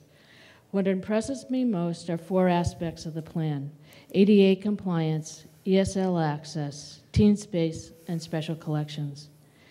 First, ADL compliance. Currently, a person in a wheelchair cannot fit on the elevator by the library front door or access the stacks. The new plan addresses those issues and makes the library accessible as it should be. ESL access and space. About 2 years ago, when I was hunting for consumer reports in the basement, I stumbled across the ESL office.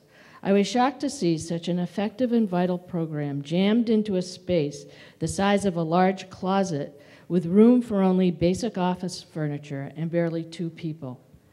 Additionally, the adjacent space is inadequate for our many volunteers and their conversation partners who are seeking to learn English. The new library plan addresses these deficiencies and provides adequate space for volunteers to do their work. Third, teens. Several people have addressed the need for more suitable space for children and teens. As a teacher, I have recognized that the digital revolution has changed the ways in which we teach and learn. It is essential that all of our young people have access to computers and to study and discussion space, and that they feel welcome in the library. The new plan will prioritize these needs and integrate teenagers into the full life of the library. Special collections. As an historian, I have used special collections and have sent my students to use it to our great advantage. It is an essential resource, yet is in danger of compromising those very documents it seeks to protect because they are not stored in a climate-controlled space. Not only are there climate problems within the main special collection areas, but vital town records like boxes of deeds researchers use to reconstruct historical neighborhoods remain stacked in boxes on the third floor of the Jones Library, exposing them to heat and light and inevitable decay. The library staff is faithfully saving these and other vital documents, but they cannot preserve them for the long haul in the current space. The new building, with its planned extra space and dedicated temperature control, will both store and preserve our vital community records. We are the stewards of the Jones Library now, and we owe it to our current residents and to those who come after us to invest in a functional, aesthetically pleasing intellectual center. Please vote yes on Article 23. Thank you. I don't know what a multicolored card means.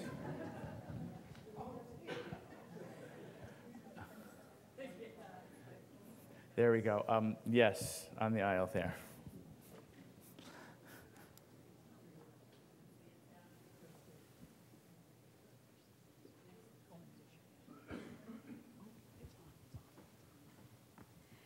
Jacqueline Maidana, Precinct 5. I just want to remind people that even though the plan, the schematic, the design has not been formed, they're asking for 65,000 square feet. That will not change. That's the requirement. That's the one requirement that's not going to change. That's a lot. I did do the library tour, and I was really struck by how much underutilized space there was. Really struck by it. I love the library the way it is. And I think that what people are also missing is the fact that there is no parking. And this is not going to make parking better. And this will be the sixth source of funding in terms of that we'll have to fund a parking garage. So if you want a parking garage, you'll vote for this. I'm really vehemently opposed to this article. Yes, right in the front row here.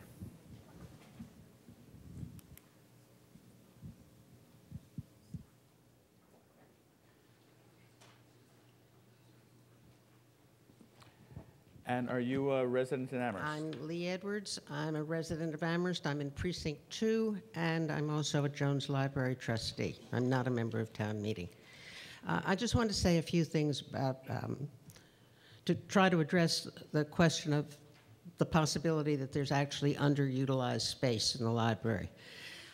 In my view, and I've done now a number of library tours as well as gone to what feels like an infinite number of library meetings, there isn't underutilized space. What there is a certain amount of suboptimal space. The public meeting rooms are utilized all the time. I mean, every time you're in the library, there's somebody in one of the meeting rooms.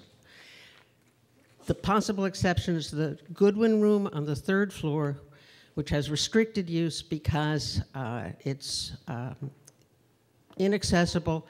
There's no library staffing up there, and it's used partly for storage of special collections, and so it can only be used when there's a library staff or trustee member as part of the meeting. Many of the spaces that feel underutilized when you take the tour are utilized in ways that are inappropriate for a 21st century library, but they have to be used the way they are because there's no place else in the existing library for these functions to happen. So you have staff working in places that staff should, and in circumstances that staff shouldn't be in. You have the Woodbury Room, which could be available to town under the new plan 24 hours a day because it'll have a separate entrance, which is restricted now because it's very hard to get into when the library is closed. The small rooms, there was a picture and had Emily Dickinson's name on the door. These are not 21st century spaces. The new plan will redesign those spaces to make them more efficient, to put staff where staff should be, in facilities that will allow them to do the job that they need to do, and that will make then available spaces in the traditional part of the library, the historic part of the library, that don't now exist. There is no adult reading room in the current Jones Library. There's the second floor of the children's area is virtually impossible for a parent who has two children of different ages to use, because if you have a small child, you need to be down on the ground floor with the small child, and you can't be upstairs with your older child who wants to use the upstairs room. So it's not underutilized. It's suboptimal and needs to be redesigned and expanded. Thank you. Okay, it's almost 9 o'clock. I just want to remind people that if you think, if you've been holding up a green card all night and someone calls the previous question and you're worried that maybe the yeses are losing, that's not a reason to vote against the motion for the previous question. The reason to vote against it is if you honestly feel there's more information that still needs to be shared. If you feel that you've heard enough information to come to a vote, that's a reason to vote for a previous question. And I'm not saying I'm in favor or against it. I just want people to understand what the reasoning should be. Yes, in the red shirt right there.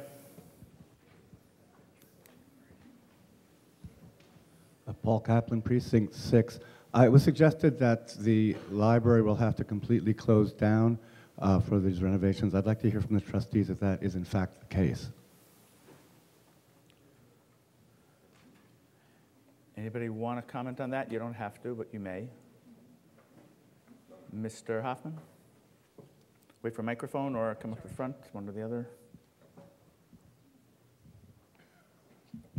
Yes, excuse me. I didn't realize that I was the one who was supposed to address this. So let me just read what we have in our plan here. One condition of a construction grant from the MVLC is that the library must continue to offer a full array of services throughout construction. The Jones will therefore seek and secure interim space for the duration of construction.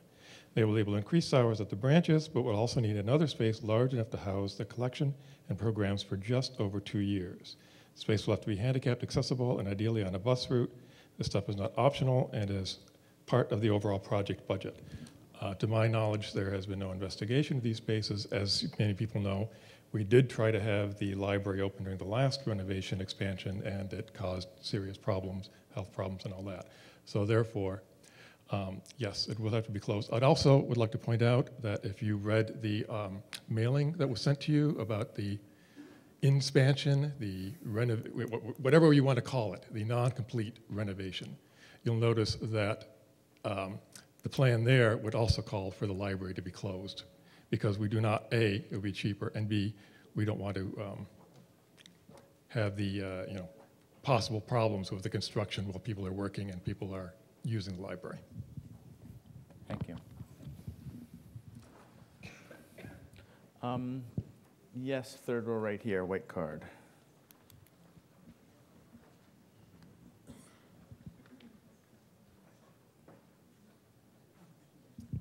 Abby Jensen, Precinct 4. I call the question. Motion on the previous question has been made and seconded. If 2/3 of you vote yes, we will then come to an immediate vote on the motion under Article 23. All those in favor of the motion for the previous question, please say aye. Aye. Opposed, please say no. No. Moderator hears 2/3. We will now come to, I see a request for an electronic vote. All we need is one person to request it. So this is motion for the previous question, requires 2/3, and you may vote anytime.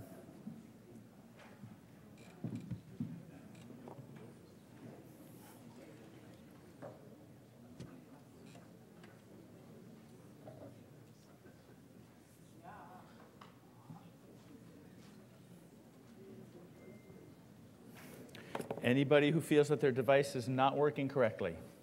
Hold things, please. Are you not seeing your vote displayed? No, I haven't. Okay, good. You may continue then.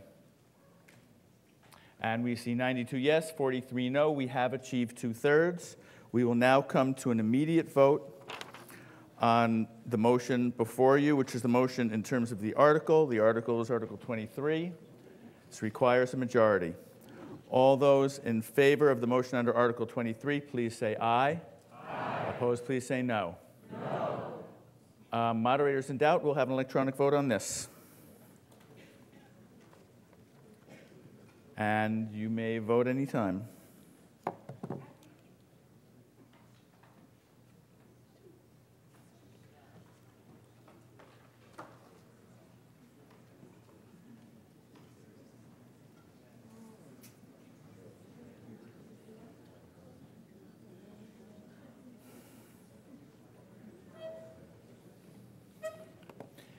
Anybody having a problem with their device?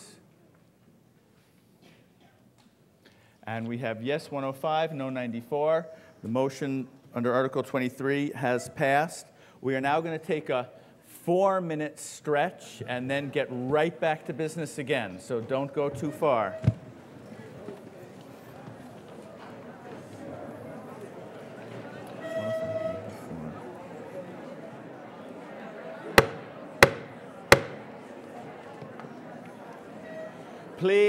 Please quietly return to your seats. You can you can chat at 10 o'clock. Please stop chatting now.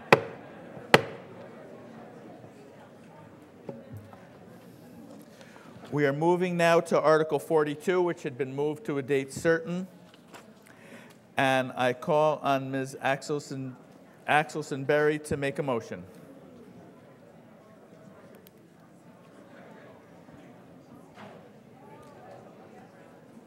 I move in terms of the Article 42. Please. Motion has been made and seconded, and I believe the petitioner will be speaking to the motion. Is that correct? I can't even see where you are, so I don't know who I'm talking to. Yes, Mr. Bonifaz. Why don't you identify yourself, and you will have 5 minutes to speak. Thank you, town meeting moderator. My name is John Bonifaz. I'm a resident of Amherst here, and I'm an attorney specializing in constitutional law, and I'm the co-founder and president of Free Speech for People, which is a national nonprofit, nonpartisan organization dedicated to renewing our democracy and defending our Constitution. This resolution would call for an impeachment investigation of President Donald Trump based on his direct and ongoing violations of the Constitution. On Inauguration Day, Free Speech for People joined with Roots Action, an online activist network, to launch a campaign, a national campaign, to call for this impeachment investigation based on the serious violations of the 2 anti-corruption provisions of the Constitution the President has been committing since he took the oath of office. Those are the Foreign Emoluments Clause and the Domestic Emoluments Clause. Otherwise known as the Foreign Corruption Clause, it makes clear that no elected official, not even the President, may receive any foreign payments of any kind from any foreign governments, any financial benefits of any kind from any foreign governments. The Domestic Emoluments Clause, Domestic Corruption Clause, makes clear, only applies to the President, that the President may not receive any financial benefits from any state government or the federal government other than his federal salary. The President of the United States refused to divest fully from his business interests prior to taking the oath of office. He was repeatedly warned by scholars of the Constitution that he must do that in order to comply with these 2 anti-corruption provisions. And his refusal to divest fully from his business interests set him on a collision course with the Constitution the day he took the oath. He has 111 business interests in 18 different territories, receiving illegal payments from foreign governments on a regular basis through all these different business interests. He also has enormous business interests throughout the United States, which involve state subsidies and tax breaks illegally going to him through his company, the Trump Organization. We are facing a constitutional crisis.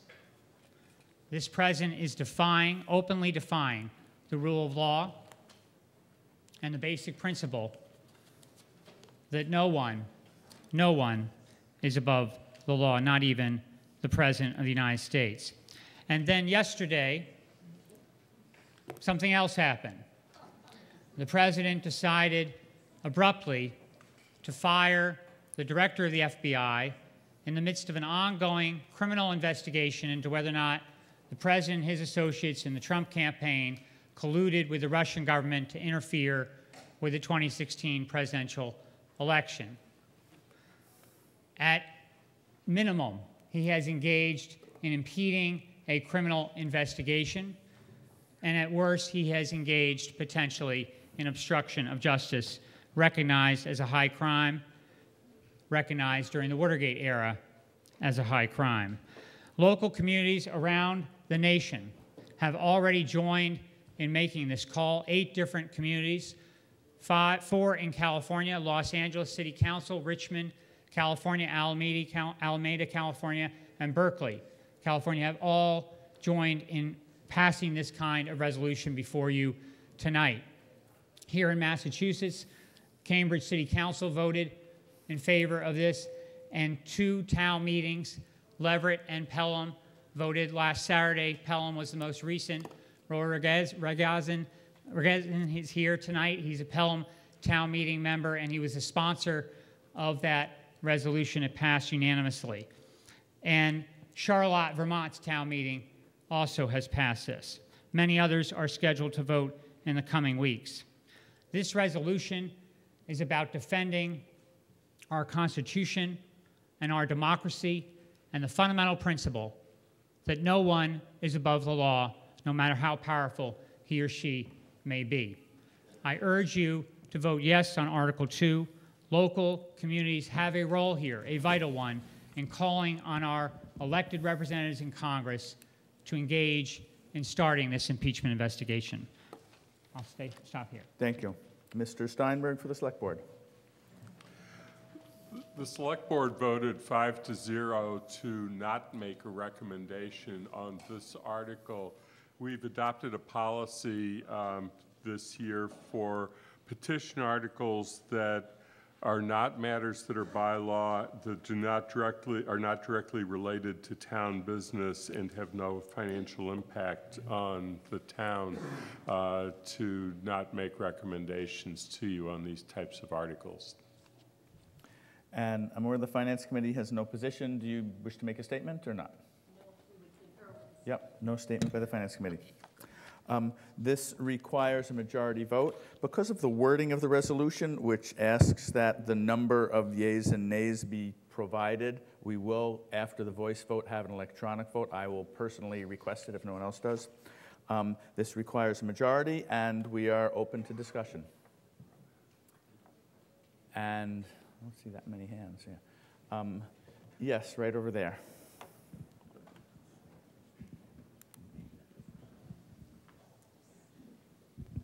Thank you, Mr. Moderator. Peter Vickery, Precinct 2. So assuming for the sake of argument only that President Trump has received a foreign emolument within the meaning of Article 1, Section 9, Clause 8, 2 questions arise. First of all, does the Foreign Emoluments Clause apply to the office of President of the United States? Second question, if a president does not abide by the Foreign Emoluments Clause, is that a basis for impeachment and removal from office? Answer to question 1 is no, probably not. Answer to question 2 is no, definitely not, with all due respect to my learned brother. First question, does the Foreign Emoluments Clause apply to the President of the United States? No, not according to George Washington. So Professor Seth Barrett Tillman wrote an article on this recently, pointed out that President Washington, the first president, received from the government of France a portrait, a full-length portrait and gilt frame of Louis XVI. This was before the French Revolution, which he displayed in Philadelphia, then took home with him to Mount Vernon. At no point did he ask for the consent of Congress. Why not? Because the Foreign Emoluments Clause didn't apply to the office of President in the opinion of General Washington and Alexander Hamilton, for what it's worth. As Professor Tillman points out, General Washington was punctilious about matters of personal honor, and he was also very mindful of his role as the precedent-setting first president. And he knew a thing or two about the Constitution as well. And he thought the Foreign Emoluments Clause didn't apply to the office of president, or to any elected officials, actually. With regard to President Andrew Jackson, different story. Andrew Jackson, as you know, could well have averted the Civil War, but however that thing got started, who knows? But he was prone to pick a fight whenever whether or not one was necessary. And he did ask Congress to consent to his receipt of a gold medallion from Simon Bolivar of Gran Colombia. Congress bravely, in my opinion, said no, bravely given Jackson's proclivity for extreme personal violence. So there you have it. General Washington rule, President Washington rule, no. Foreign Emoluments rule doesn't apply.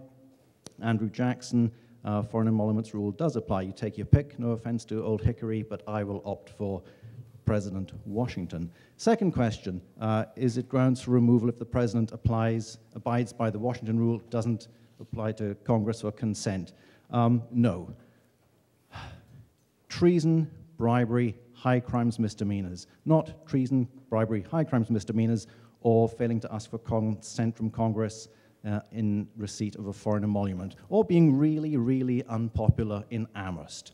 That's not what the Constitution requires. So sorry to be a killjoy and a spoilsport, but the Constitution does not permit this course of action. Please vote no. Is there further discussion? Yeah, green card way back there.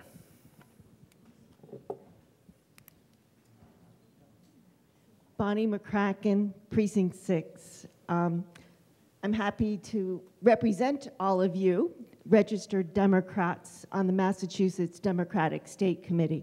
I was elected to this position in 2015. I'm encouraging you all to vote yes, to stand up and to be counted, and to send a message. When I attended the Women's March in Boston, I was on the train, and I met this older man traveling into Boston, and he said, the only reason I'm coming today without my family, without my wife, because I feel it's important to stand up and be counted. And I think that is the message that we will be giving tonight, is that we're sending a message to Washington that we don't approve of his politics and how he is defunding a lot of important programs that we support here as voters in Amherst. Thank you. Yes, right there, fourth row center.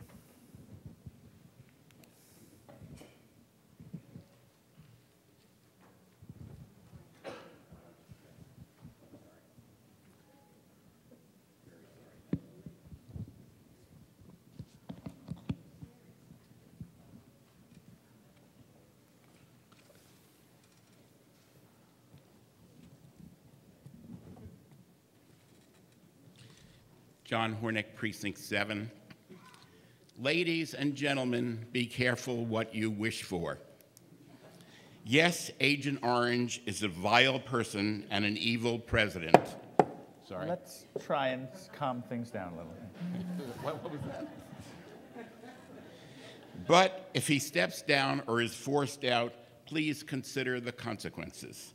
First, we get Mike Pence, a right-wing Tea Party Republican, who promoted Indiana's religious freedom law, who tried to bar Syrian refugees from resettling there, who opposes same-sex marriage, who wants to severely restrict abortions, who strongly supports the repeal of the Affordable Care Act, who believes that global warming is a myth, who has top aides, who worked in the Koch brothers networks, and who supported Ted Cruz for president. Second, under Pence, there will be no clean sweep of Trump appointees. A few will undoubtedly go, but remember that Mike Pence took over the Trump transition team after Chris Christie was fired. Many key White House aides and cabinet secretaries are hand-picked by him. Most will stay on to continue to wreak havoc. Third, Replacing Trump with Pence will only enhance the GOP's ability to accomplish what they wish to legislatively.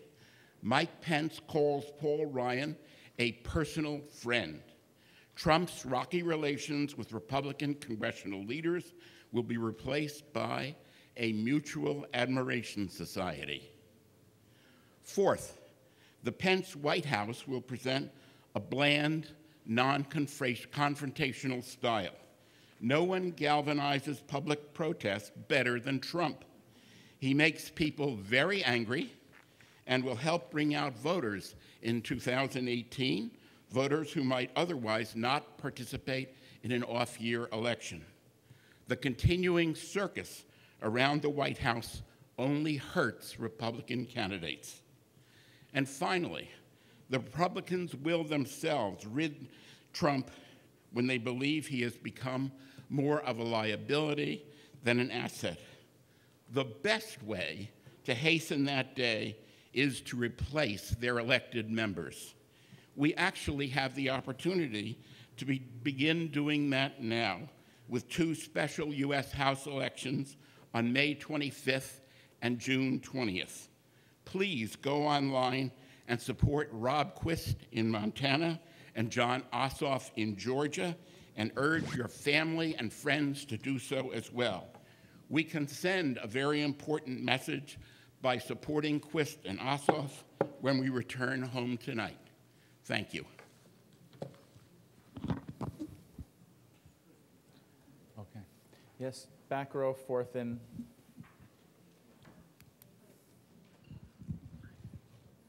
Pat Church, Precinct 5. As much as the idea of the vice president being in control is absolutely scary, I still believe that this should go forward. There should be an evaluation. I believe, as John said, that this is a crisis, and it's not just about what we would like down the road. I honestly believe that this will change the office of the presidency if he gets away with this. And I think truly we're asking for it to be investigated. Please support this. Thanks. Ready to come to a vote? No, I see hands. Yes, way over there, second row.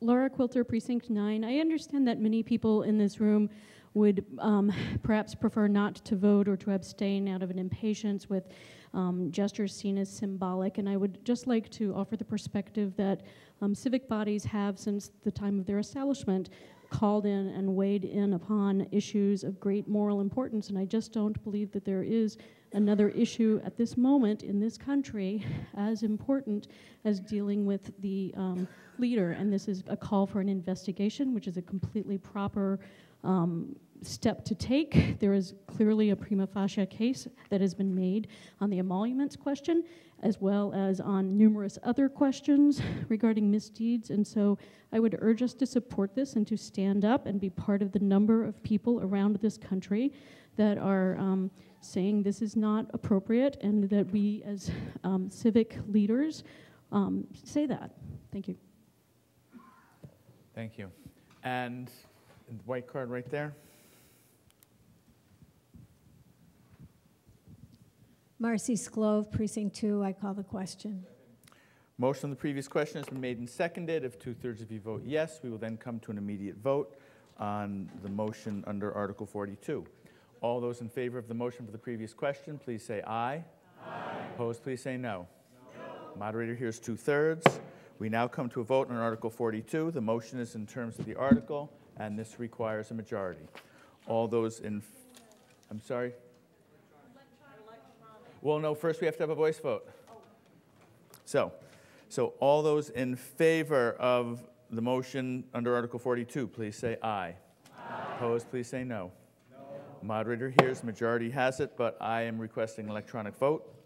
So we will, I hear a point of order. Hold on a second.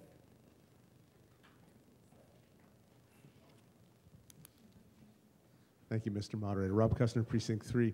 The article requires a tally of the ayes and nays, but does it require actually a recording of who votes which way? No, it does not. Just in case. It actually says stating the number of yeas and nays and abstentions. So the next question is, will these votes be tabulated with our names or not? Just in case. So it's an interesting point of order. All I will tell you, and all that is pertinent here, is what will be provided based on this article is the numbers. As you know, if you've been paying attention, you can look online the next day and see how everyone voted. So this is an electronic vote, no different than any other electronic vote. Okay, so whenever you're ready, we can display. Okay, hold it, point of order. So there's somebody who does not see a number. You don't see anything on your display screen at all? Wait. Do you see anything on your display screen? Okay, so maybe you're...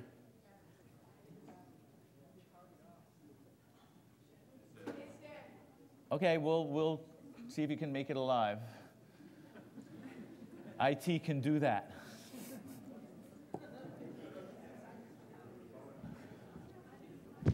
Everybody else sees their device number on their display screen, right? Who is number 1? Who has number 1?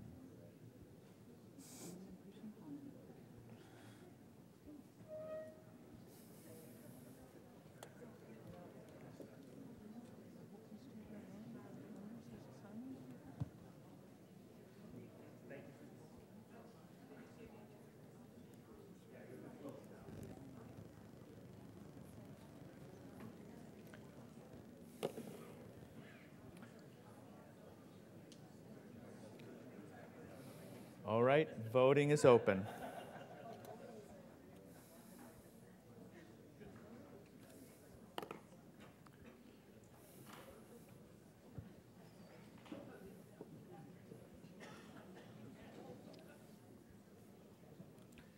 Anybody having any issues with their devices? Great.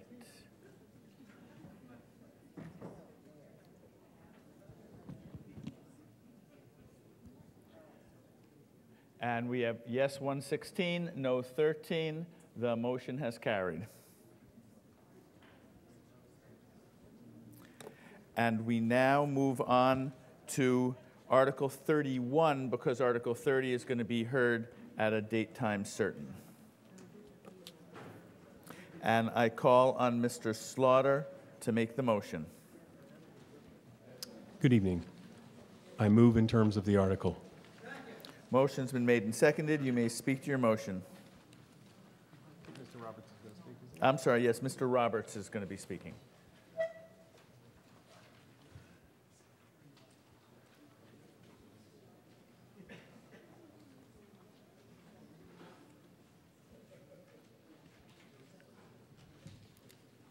Could I have the slides put up for this article, please?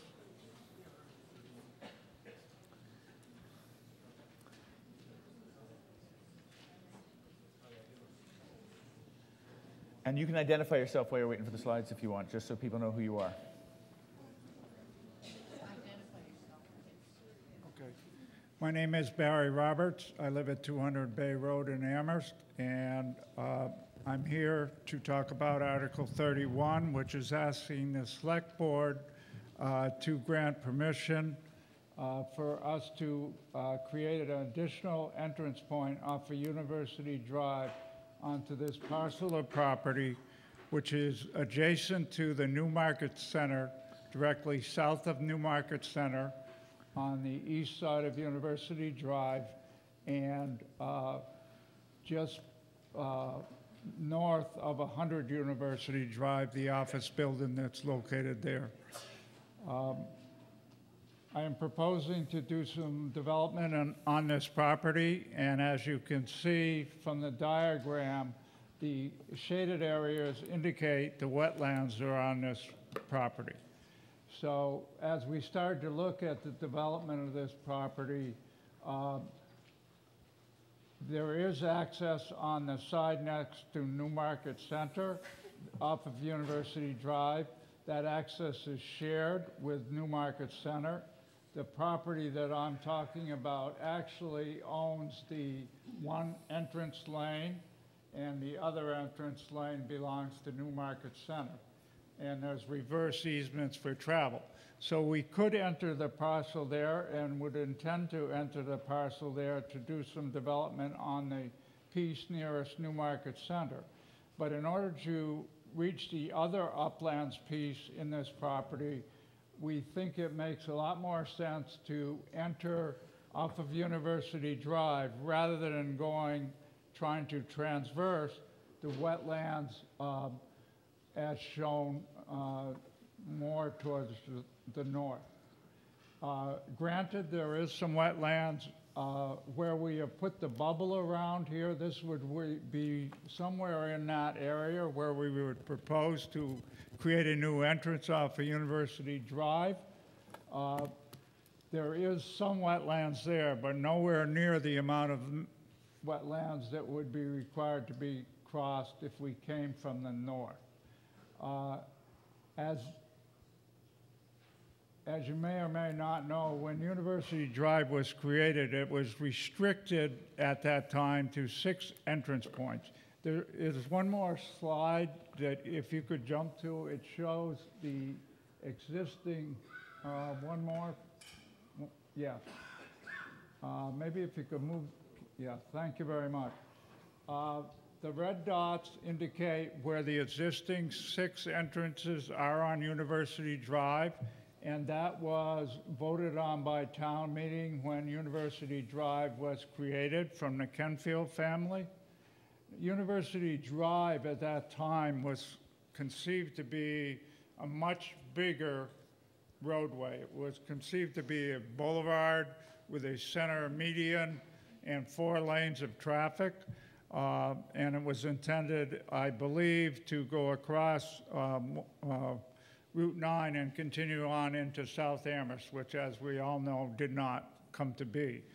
So what we are asking is that you, the town meeting, give the select board permission to grant a new entrance off of University Drive. It seems to us that all of the parcels on University Drive, except this one, are accessible by the existing entrances. And obviously this parcel is accessible from the north, but we think it makes a lot more sense to create a new entranceway rather than transverse across the wetlands, and that's why we're here asking. We will obviously be developing a project. We will be going through all the approval processes, and in order to create this entrance, obviously, Conservation Commission, bicycle, shade tree, all of these committees before we go to the select board and say, this is what we'd like to do. I can answer any questions if anybody has them. Thank you. Mr. Slaughter for the select board. The select board voted unanimously to recommend this to you. A couple of things I'll point out. First and foremost, this authorizes the select board to take action. It doesn't compel us to, so we do still have, among the other regulatory components to any development on this piece of property, which involve Conservation Commission, et cetera, we still have some authority with regard to whether to grant or not grant. You're giving us the permission to then grant it if we choose to, or if we find the circumstances appropriate for that. So that's one thing, and so that also gives you guys and the town at large an opportunity to come to us and express their opinion about anything that would be suggested to be developed on this piece of property. The other thing I'll remind you is we've changed the zoning on this piece of property in recent years, which, of course, as you know, with zoning, it requires a 2/3 vote. So 2/3 of you thought that it was appropriate to put business limited zoning in this area, which is in keeping with what, if you look at the zoning bylaw and look up limited business zoning, it perfectly fits the definition of what that is. And so to develop this piece of property was sort of the intent by having that zoning on it. And so the select board supports that as well. Trying to think if there's one other point. Again, you know, there is a level of control. There is a concern, obviously, that at some point to get to that one section of the property, there'll have to be a transversing of the wetlands. And as one of my colleagues likes to point out with regard to the wetlands, it's not that you can never do it, it's just a matter of what has to happen to do it. And for this location where it's a smaller amount of wetlands, it's a much less invasive and problematic transversing of those wetlands as opposed to the middle of the property, which is a much larger, more extensive kind of transversing and therefore much more difficult to preserve the wetlands and the environments around those. So for those reasons, the Select Board recommends this article to you. Thank you. Is there somebody here from the Planning Board who wants to make a statement? I'm not sure if there is or not. I guess not. And Conservation Commission, is there somebody from the Conservation Commission? Because that was a maybe in my script. I guess not. In that case, Mr. Hayden for the Transportation Advisory Committee. Aaron Hayden, the Vice Chair of the Transportation Advisory Committee, which is what the Bicycle Committee has become, just by the way. We voted to recommend this article to the Select Board to recommend it to you. The article itself does not have a lot to do with transportation. It's just a lease modification. But the committee understands that any work that happens on that lot will have a pretty significant impact on 4 major transportation networks that go up University Drive. There's the Arthur Swift Way, which carries pedestrians and bicyclers. There's University Drive, which carries cars sort of suboptimally, and especially during the commuting hours. And there's a lot of mass transit that goes along there. We're looking forward to making some significant recommendations when any plan is presented for work on this plot in the future. Thank you. So did you want to speak for the Planning Board? Yes. Okay, watch your step there.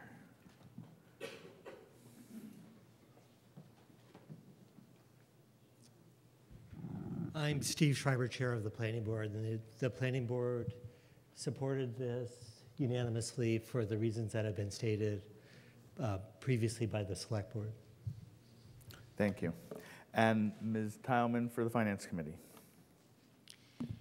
The Finance Committee voted 4 with 3 absent to recommend this. And if you'll turn to page 66, at the very last line of our recommendation, it says, who now pays $3,200. That should be, it is assessed now at $3,200. The land is presently assessed under Chapter 61A, which is a protective status, and it is assessed at $3,200, and it pays $69.86 a year in property taxes. In order to withdraw from the protected status of 61A, the owner has to pay the difference between the full tax value and Chapter 61A value, plus interest going back 5 years, and that's approximately $40,000. The assessed value of the land will not change until the land is sold and the rollback taxes are paid. The assessed value will change to approximately $334,000, a significant change in value. And the tax generated from that will be $7,291.22 a year. So other than Proposition 2.5, the only significant way to increase revenue is to encourage new growth through responsible development. The Finance Committee believes this is one of those opportunities. It recommends approval. Thank you. So a reminder, the article is, and the motion under it is authorizing the Select Board to release a restriction held by the town. This requires a majority vote for passage. Is there discussion before we come to a vote? Yes, right in the corner, white card. Yes, John Fox, Precinct 10. I wonder if Mr. Roberts could give us a general idea of the project he has in mind. Mr. Roberts, if you're willing. Thank you. As Mr. Slaughter said, you folks changed the zoning on this to business limited. In my vision, I see a mixed-use project here, probably on the northern site, nearest New Market Center. I believe it should be some kind of commercial venture. I believe the one where we're asking for the new curb cut to be some kind of residential part. We haven't really sat down and designed, as some of you know, I use John Kuhn to design my projects. And we took a brief look at the project and decided that until we knew where we were going to enter and how we were going to enter, we really wouldn't try to design. So, but that's my thought process right now. Thank you. Yes, right there in the center.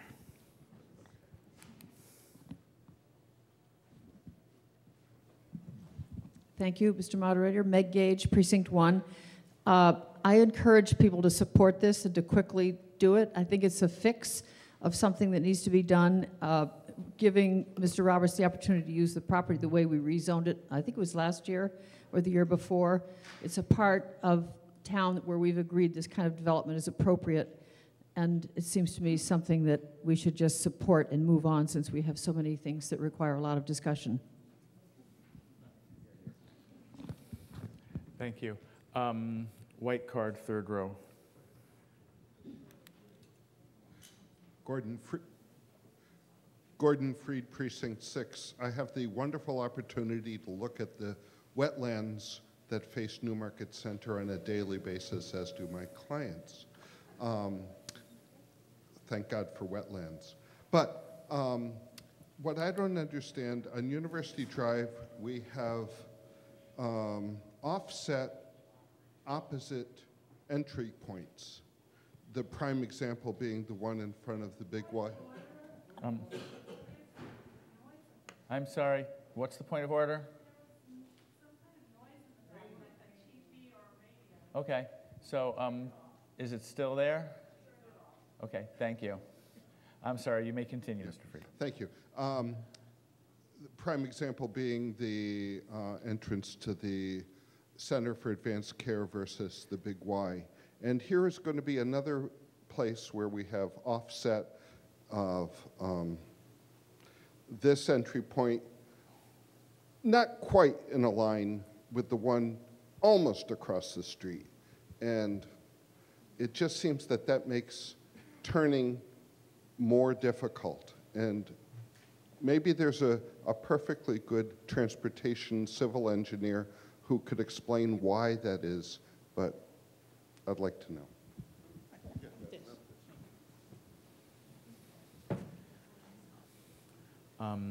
Yes, on the aisle there. Carol Gray, Precinct 7. So I'm going to vote no just because I think that we should know exactly what's going there. I think this is cart before the horse, and I'll tell you why I say that is various times we've rezoned not knowing what was going to go in there. And so, for example, when we eliminated the parking district, we got these high rises, a couple of them. Many people are not happy with them.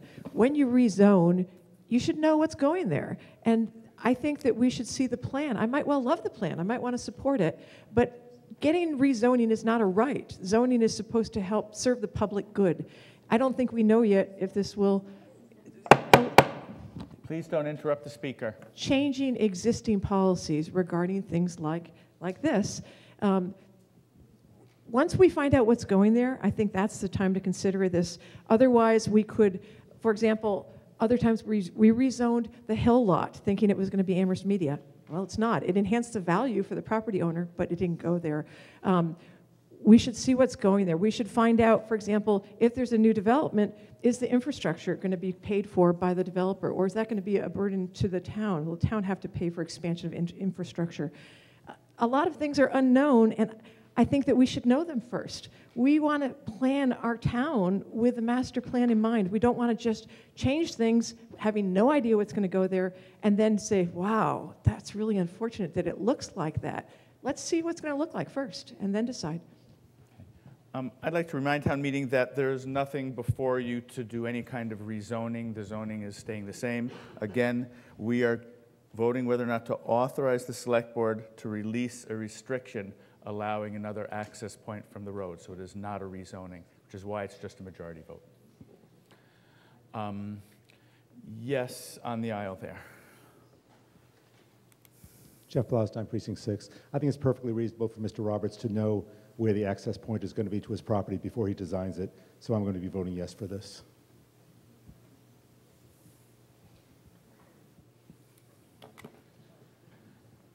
And yes, right there, second in from the aisle.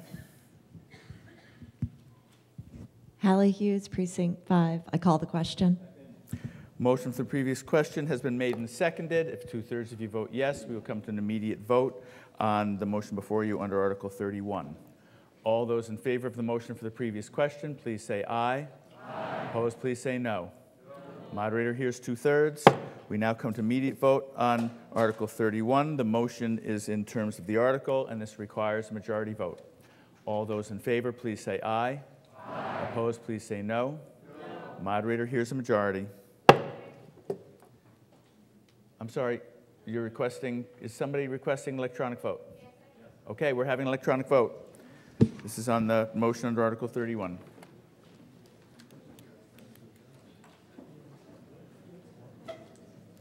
And you may vote anytime.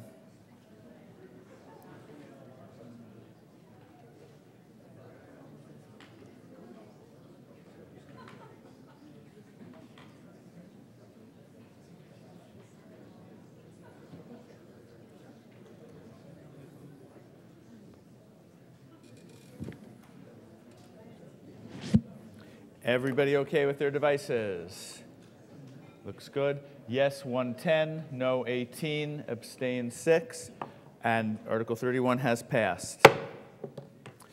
So I believe at this time we are going to move on to Article 32, which means that the planning board and the director replace the finance committee director at the front table. So do we have a planning board?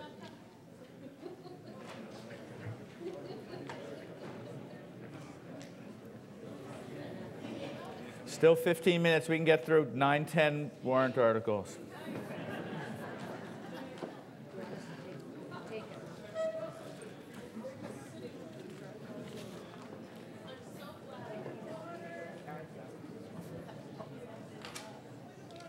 Yeah, here, point of order. Can we get a microphone there? Second row.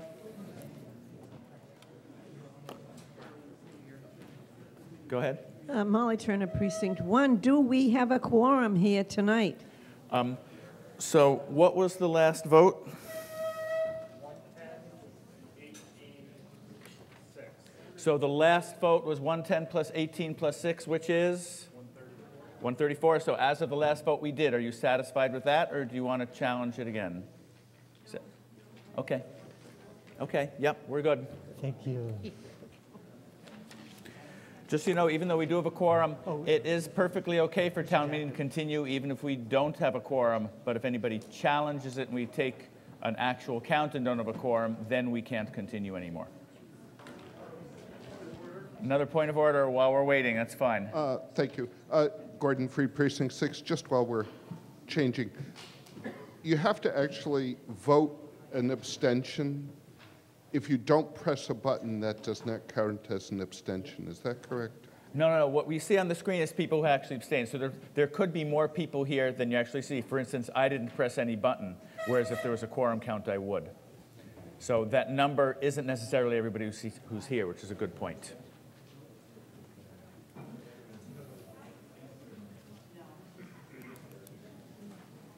And we're almost ready to proceed with Article 32.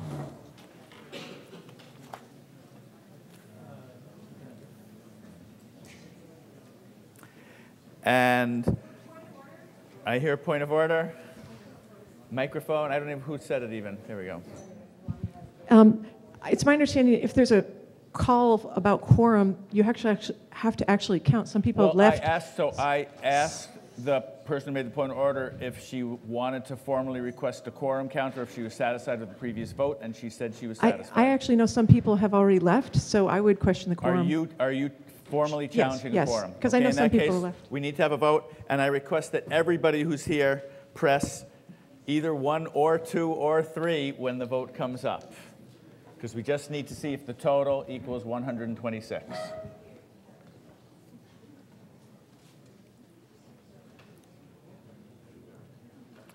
And I'm excited because I get to vote. Okay, press a button, any button, as long as it's 1, 2, or 3.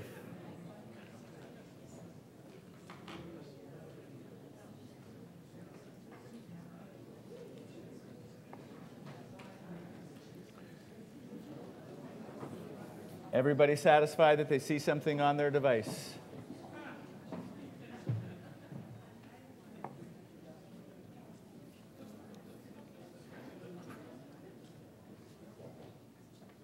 $116 plus 8 is 124, plus 26 is way over a quorum. We are good to go.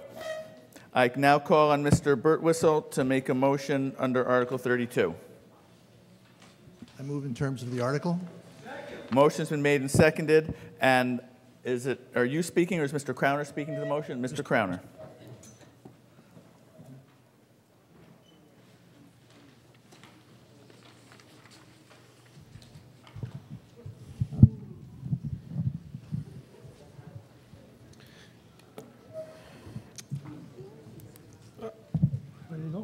I'm Rob Crowner. I'm a member of the Planning Board.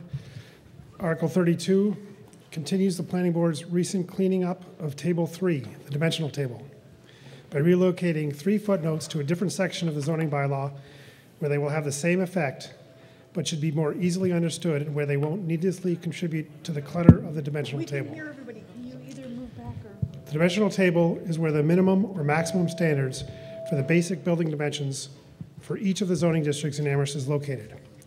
These include lot size and coverage, frontage, setbacks, and height. Many of the rows, columns, or cells in the table have historically been marked with a footnote that either helps the user interpret the standard or modifies the standard under certain conditions. However, most of the footnotes are rarely used or otherwise don't need to be attached to the dimensional table. A better place for them is in the text of the zoning bylaw chapter in which the dimensional table appears, where each dimension has a section that explains how to interpret, measure, or apply it. That is Chapter 6, also known as Article 6 of the zoning bylaw. At the fall town meeting, you deleted 5 footnotes that no longer served any purpose. This article involves 3 footnotes dealing with rare circumstances of side and rear setbacks, and we're asking you to move the language of those footnotes into the appropriate subsections of Article 6 of the zoning bylaw. This action would not change how the bylaw works, it just changes how it is organized and how it looks. Footnote D applies only in the denser residential zones, general residence, neighborhood residence, and village center residence, and allows the side yard setback to be waived when 2 single-family homes are built next to each other at the same time on adjoining lots and share a party wall. Otherwise, each house has to be set back at least 10 or 15 feet from the property line. That language would be moved to a new subsection 6.135 under section 6.13, which concerns the interpretation of side setbacks with no change to the regulation itself. Footnotes E and F modify side and rear setbacks in particular zones when the parcel in question adjoins a residential zone, in which case the setback is increased. In the general business, neighborhood business, and light industrial zones, the setback increases from 10 feet to 20 feet, and in the office park and professional research park zones, it increases from 10 feet to 50 feet. Again, we are not proposing any change to setbacks in any zone, just changing where the provisions are located in the bylaw. Interestingly, the language of footnote E already exists under section 6.13 and 6.14, though it doesn't reference the neighborhood business zone, even though it does apply there. So in that case, we'll add BN to the existing text and just delete the footnote. For footnote F, we'll have to add new subsections while deleting the footnote. Part A of this amendment copies the footnote language over to the new sections where needed. Part B deletes the footnote itself from the list at the end of Table 3 and substitutes the word reserved so that we don't have to renumber all the subsequent footnotes and risk making a mistake when changing them in the dimensional table. Part C drops the annotations from the dimensional table, and since the cells where footnotes E and F don't currently have a numeral indicating the default dimension, we'll insert the numeral 10, which is the actual default dimension according to those footnotes. The Planning Board unanimously recommends this article. Thank you. And the Select Board recommends this article. I believe they don't have a statement on this. And the Finance Committee has no position on this. Anybody want to make a statement? But I don't think so. No. And since this is changing the zoning bylaws, it does require a 2/3 vote. Is there discussion before we come to a vote? Yes, over there, front row. Rob Kussner, Precinct 3. I support this. I remember when I was in grad school, I had a textbook on algebraic topology, and all the proofs were refer to footnote A, page 37, lemma 2.3, on page something else. It was by a guy named Spanier, whose son became president of Penn State, I'm afraid. And you probably heard about him. This should clean up some things to make our zoning bylaw a little bit less than Spanier's algebraic topology book. Further discussion before we vote? I see no hands. We will come to a vote. Motion is in terms of the article for Article 32. Requires 2/3. All those in favor, please say aye. Aye. Opposed, please say no. Moderator hears unanimous vote. Article 33. I call on Mr. Burt Whistle to make a motion again. I move in terms of the article. Motion's been made and seconded, and again, Mr. Crowner is making the statement for the Planning Board.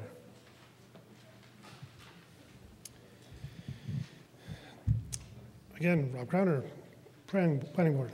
Article 33 is another amendment streamlining the dimensional table footnotes. This one involves two unrelated footnotes that apply to every zone in the town and are a bit more generic than the ones in the previous article. We thought we'd do them in a separate article so as to minimize potential confusion. But the effect will be the same. The language of the footnotes will be moved to another part of Article 6 of the zoning bylaw, and the footnotes themselves will be dropped from Table 3. The substance of the bylaw will remain the same. It will just look a little different. Footnote H establishes minimum conditions for a building lot in any zone, irrespective of the basic minimum lot size in each of the various zones. While basic minimum lot sizes range from 12,000 to 80,000 square feet, depending on the zone, any lot needs to also be either 90% non-wetlands or have 20,000 contiguous square feet that is not wetlands. That's pretty basic, so we're proposing to move that up to the top of the list in the section that describes lot area requirements. Footnote L currently annotates the entire dimensional table. It's right up there on the title, and what it does is let the user know that the dimensional table is in effect for religious and educational uses, which are protected uses according to Massachusetts law, meaning that they can't be prohibited, though they can be reasonably regulated. So those uses are subject to the same dimensional requirements as any other kind of use, with one exception, which is described in section 6.6 of the bylaw. The footnote points the user points the user of the table to that section, but removing the footnote doesn't make the section any less effective, since the whole of Article 6 of the bylaw is intended to be used in conjunction with the dimensional table. This amendment moves the text of the footnote to section 6.6. And that's two more down. Planning Board unanimously recommends this article. Thank you. It's my understanding that the Select Board recommends but does not wish to make a statement. It's my understanding that the Finance Committee has no position and doesn't need to make a statement. This also requires a 2/3 vote. Is there discussion before we come to a vote? I see no hands. Oh, is there a hand? Yes. Okay, identify yourself, wait for the microphone. Hallenberg, Precinct 1. Can you show us a map of the property? I believe there is no map here. This is zoning bylaws that may be covered in many different places, and it's just rearranging the wording of the bylaws to make them more readable, basically. So there's no specific map. It could be anywhere in town. Okay. That Would makes it sense? be correct to characterize this as a pro-growth? No, I don't think No. that really makes sense. No, okay. There further discussion before we come to a vote?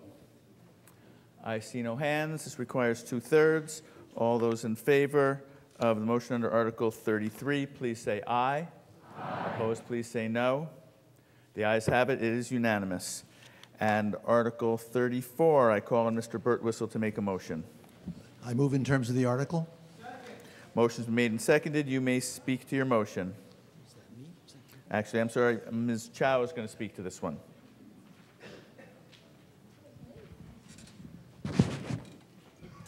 Hi, Maria Chow.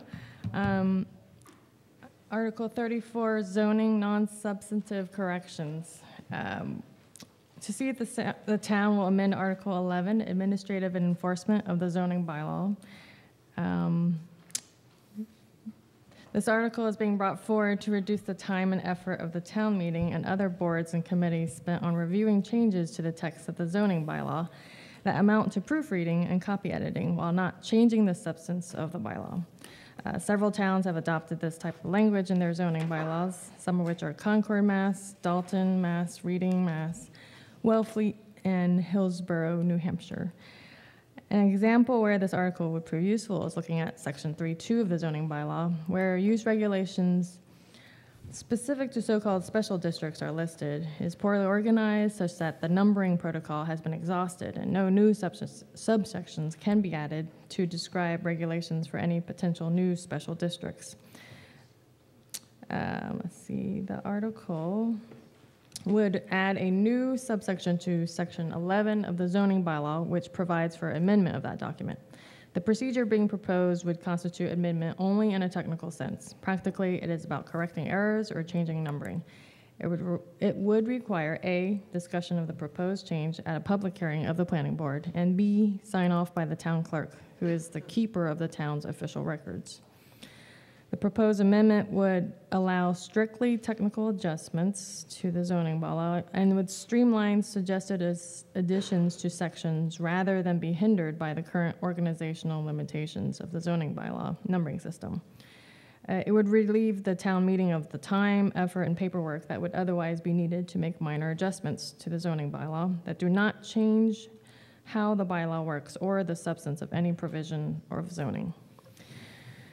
The planning board may request a change that inadvertently or otherwise does affect the substance of zoning and should be subject to the approval of town meeting. However, it is hoped that this risk would be mitigated by the requirement that the proposed change be implemented by the town clerk, who may decline to do so at his or her discretion.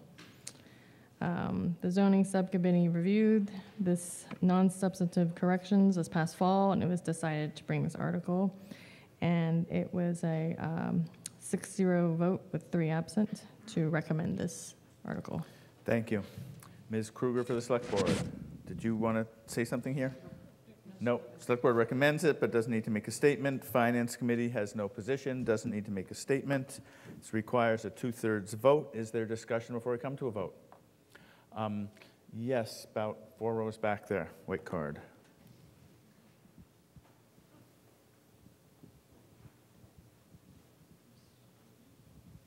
Jim Oldham, Precinct 5. This sounds like a reasonable proposal. Just a question, would the 2 votes that we just had, the 2 previous articles, have qualified as under this? Could changing, they were not changing the content of the law, they were changing footnotes into the body of the zoning, and I'm curious if that would go, if this would be broad enough to allow something like that. Thank you. Mr. Crowner? I would say that the previous 2 articles would not qualify. Those articles actually deleted some language and moved and added language, same language, but it was actual moving stuff around. It would allow us to not have to come back to you when we're done deleting all the footnotes. We're going to come back with another article that moves the. Right now, what the footnotes are: A, B, reserve, reserve, reserve. we're gonna be able to move all those up, delete all the reserves without having to go to town meeting. Thank you. Yes, front row. Rob Kustner, Precinct 3. This is a more serious comment that and I don't know whether, it's probably impossible to amend this at this point, right? It's a friendly amendment, but the town clerk, I would hope, would report to town meeting the results of such de minimis changes.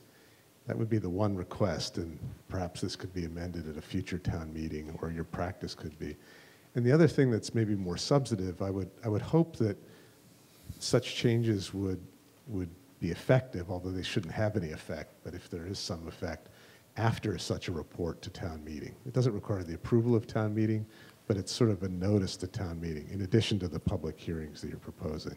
So I'd just like to put that on the table for a future town meeting to re-legislate if necessary, or make it your practice. Yeah.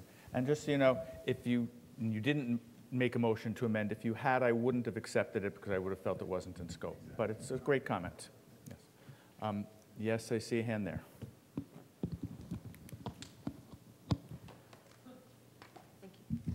Carol Gray, Precinct 7. So let me just read the bylaw because I think it's important to know the exact wording.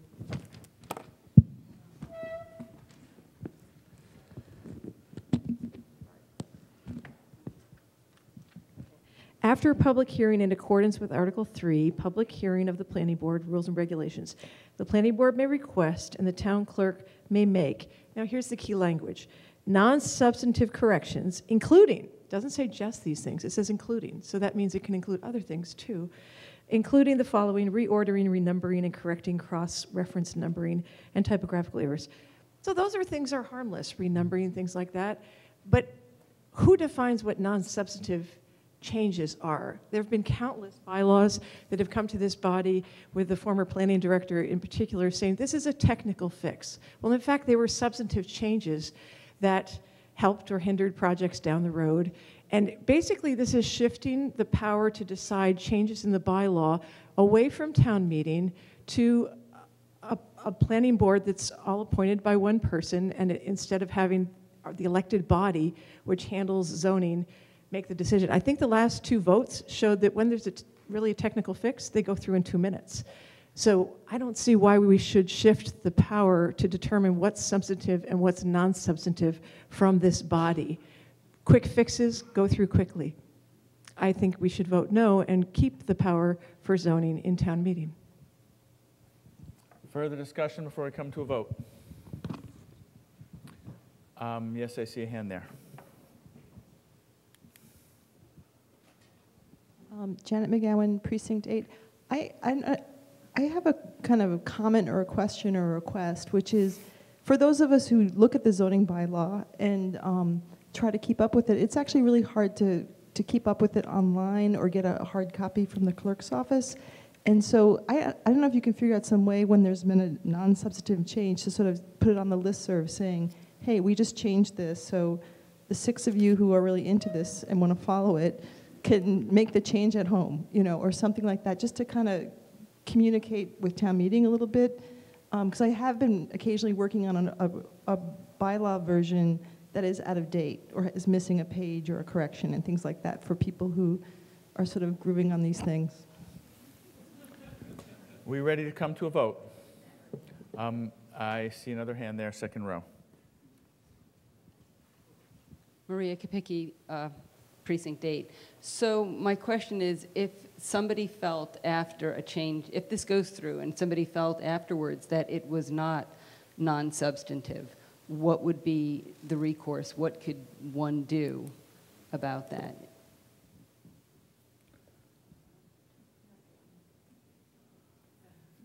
Anybody at the front table have a comment on that? Yes. Yes, I'm sorry.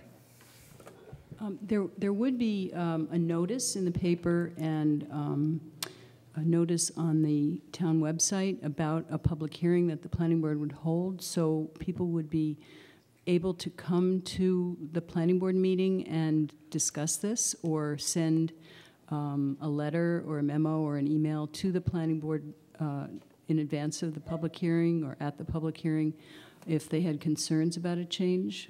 So, there would be a public process. Thank you. Yes, right here, second row.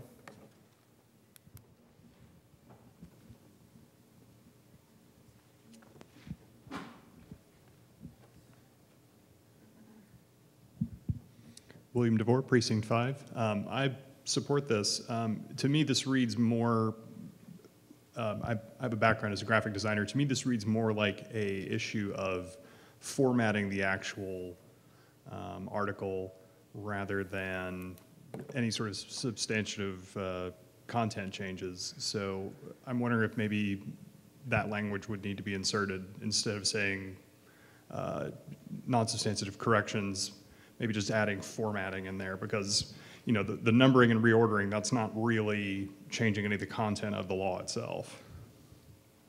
Well, we can't add any language to it at this point in time. Are we ready to come to a vote? No,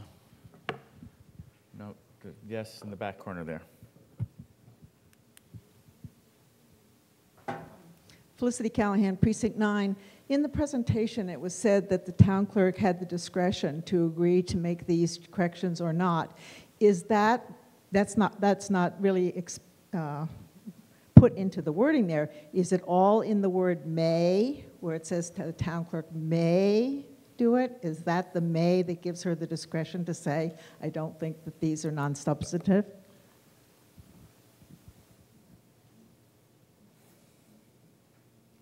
Prescott. Yes, that's the word that gives her that authority or that discretion. Yes, I actually called you by name, so you're good. Yes, third row in the aisle right there. Jerry Weiss, Precinct 8, I call the question.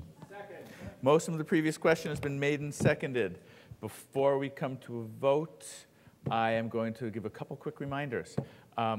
Clean up after yourselves, return your electronic devices, and a thank you to everybody who stayed tonight till the end of the meeting. And now we're voting on the motion of the previous question. If 2/3 of you vote yes, we will then come to an immediate vote on Article 34. All those in favor of the motion of the previous question, please say aye. Aye. Opposed, please say no. Moderator hears 2/3. We now come to a vote on the motion before you. It's just in terms of the article for Article 34. This requires a 2/3 vote. All those in favor, please say aye.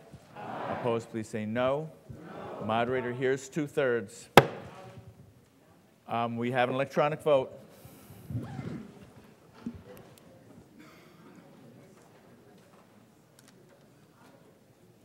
You may enter your vote anytime. This is on Article 34, which requires 2/3.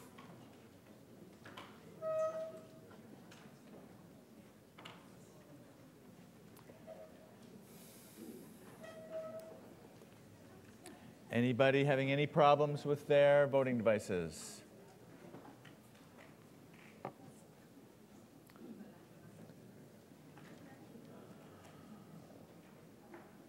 We have 109 yes, 33 no. We have achieved 2/3. I call on so the article has passed.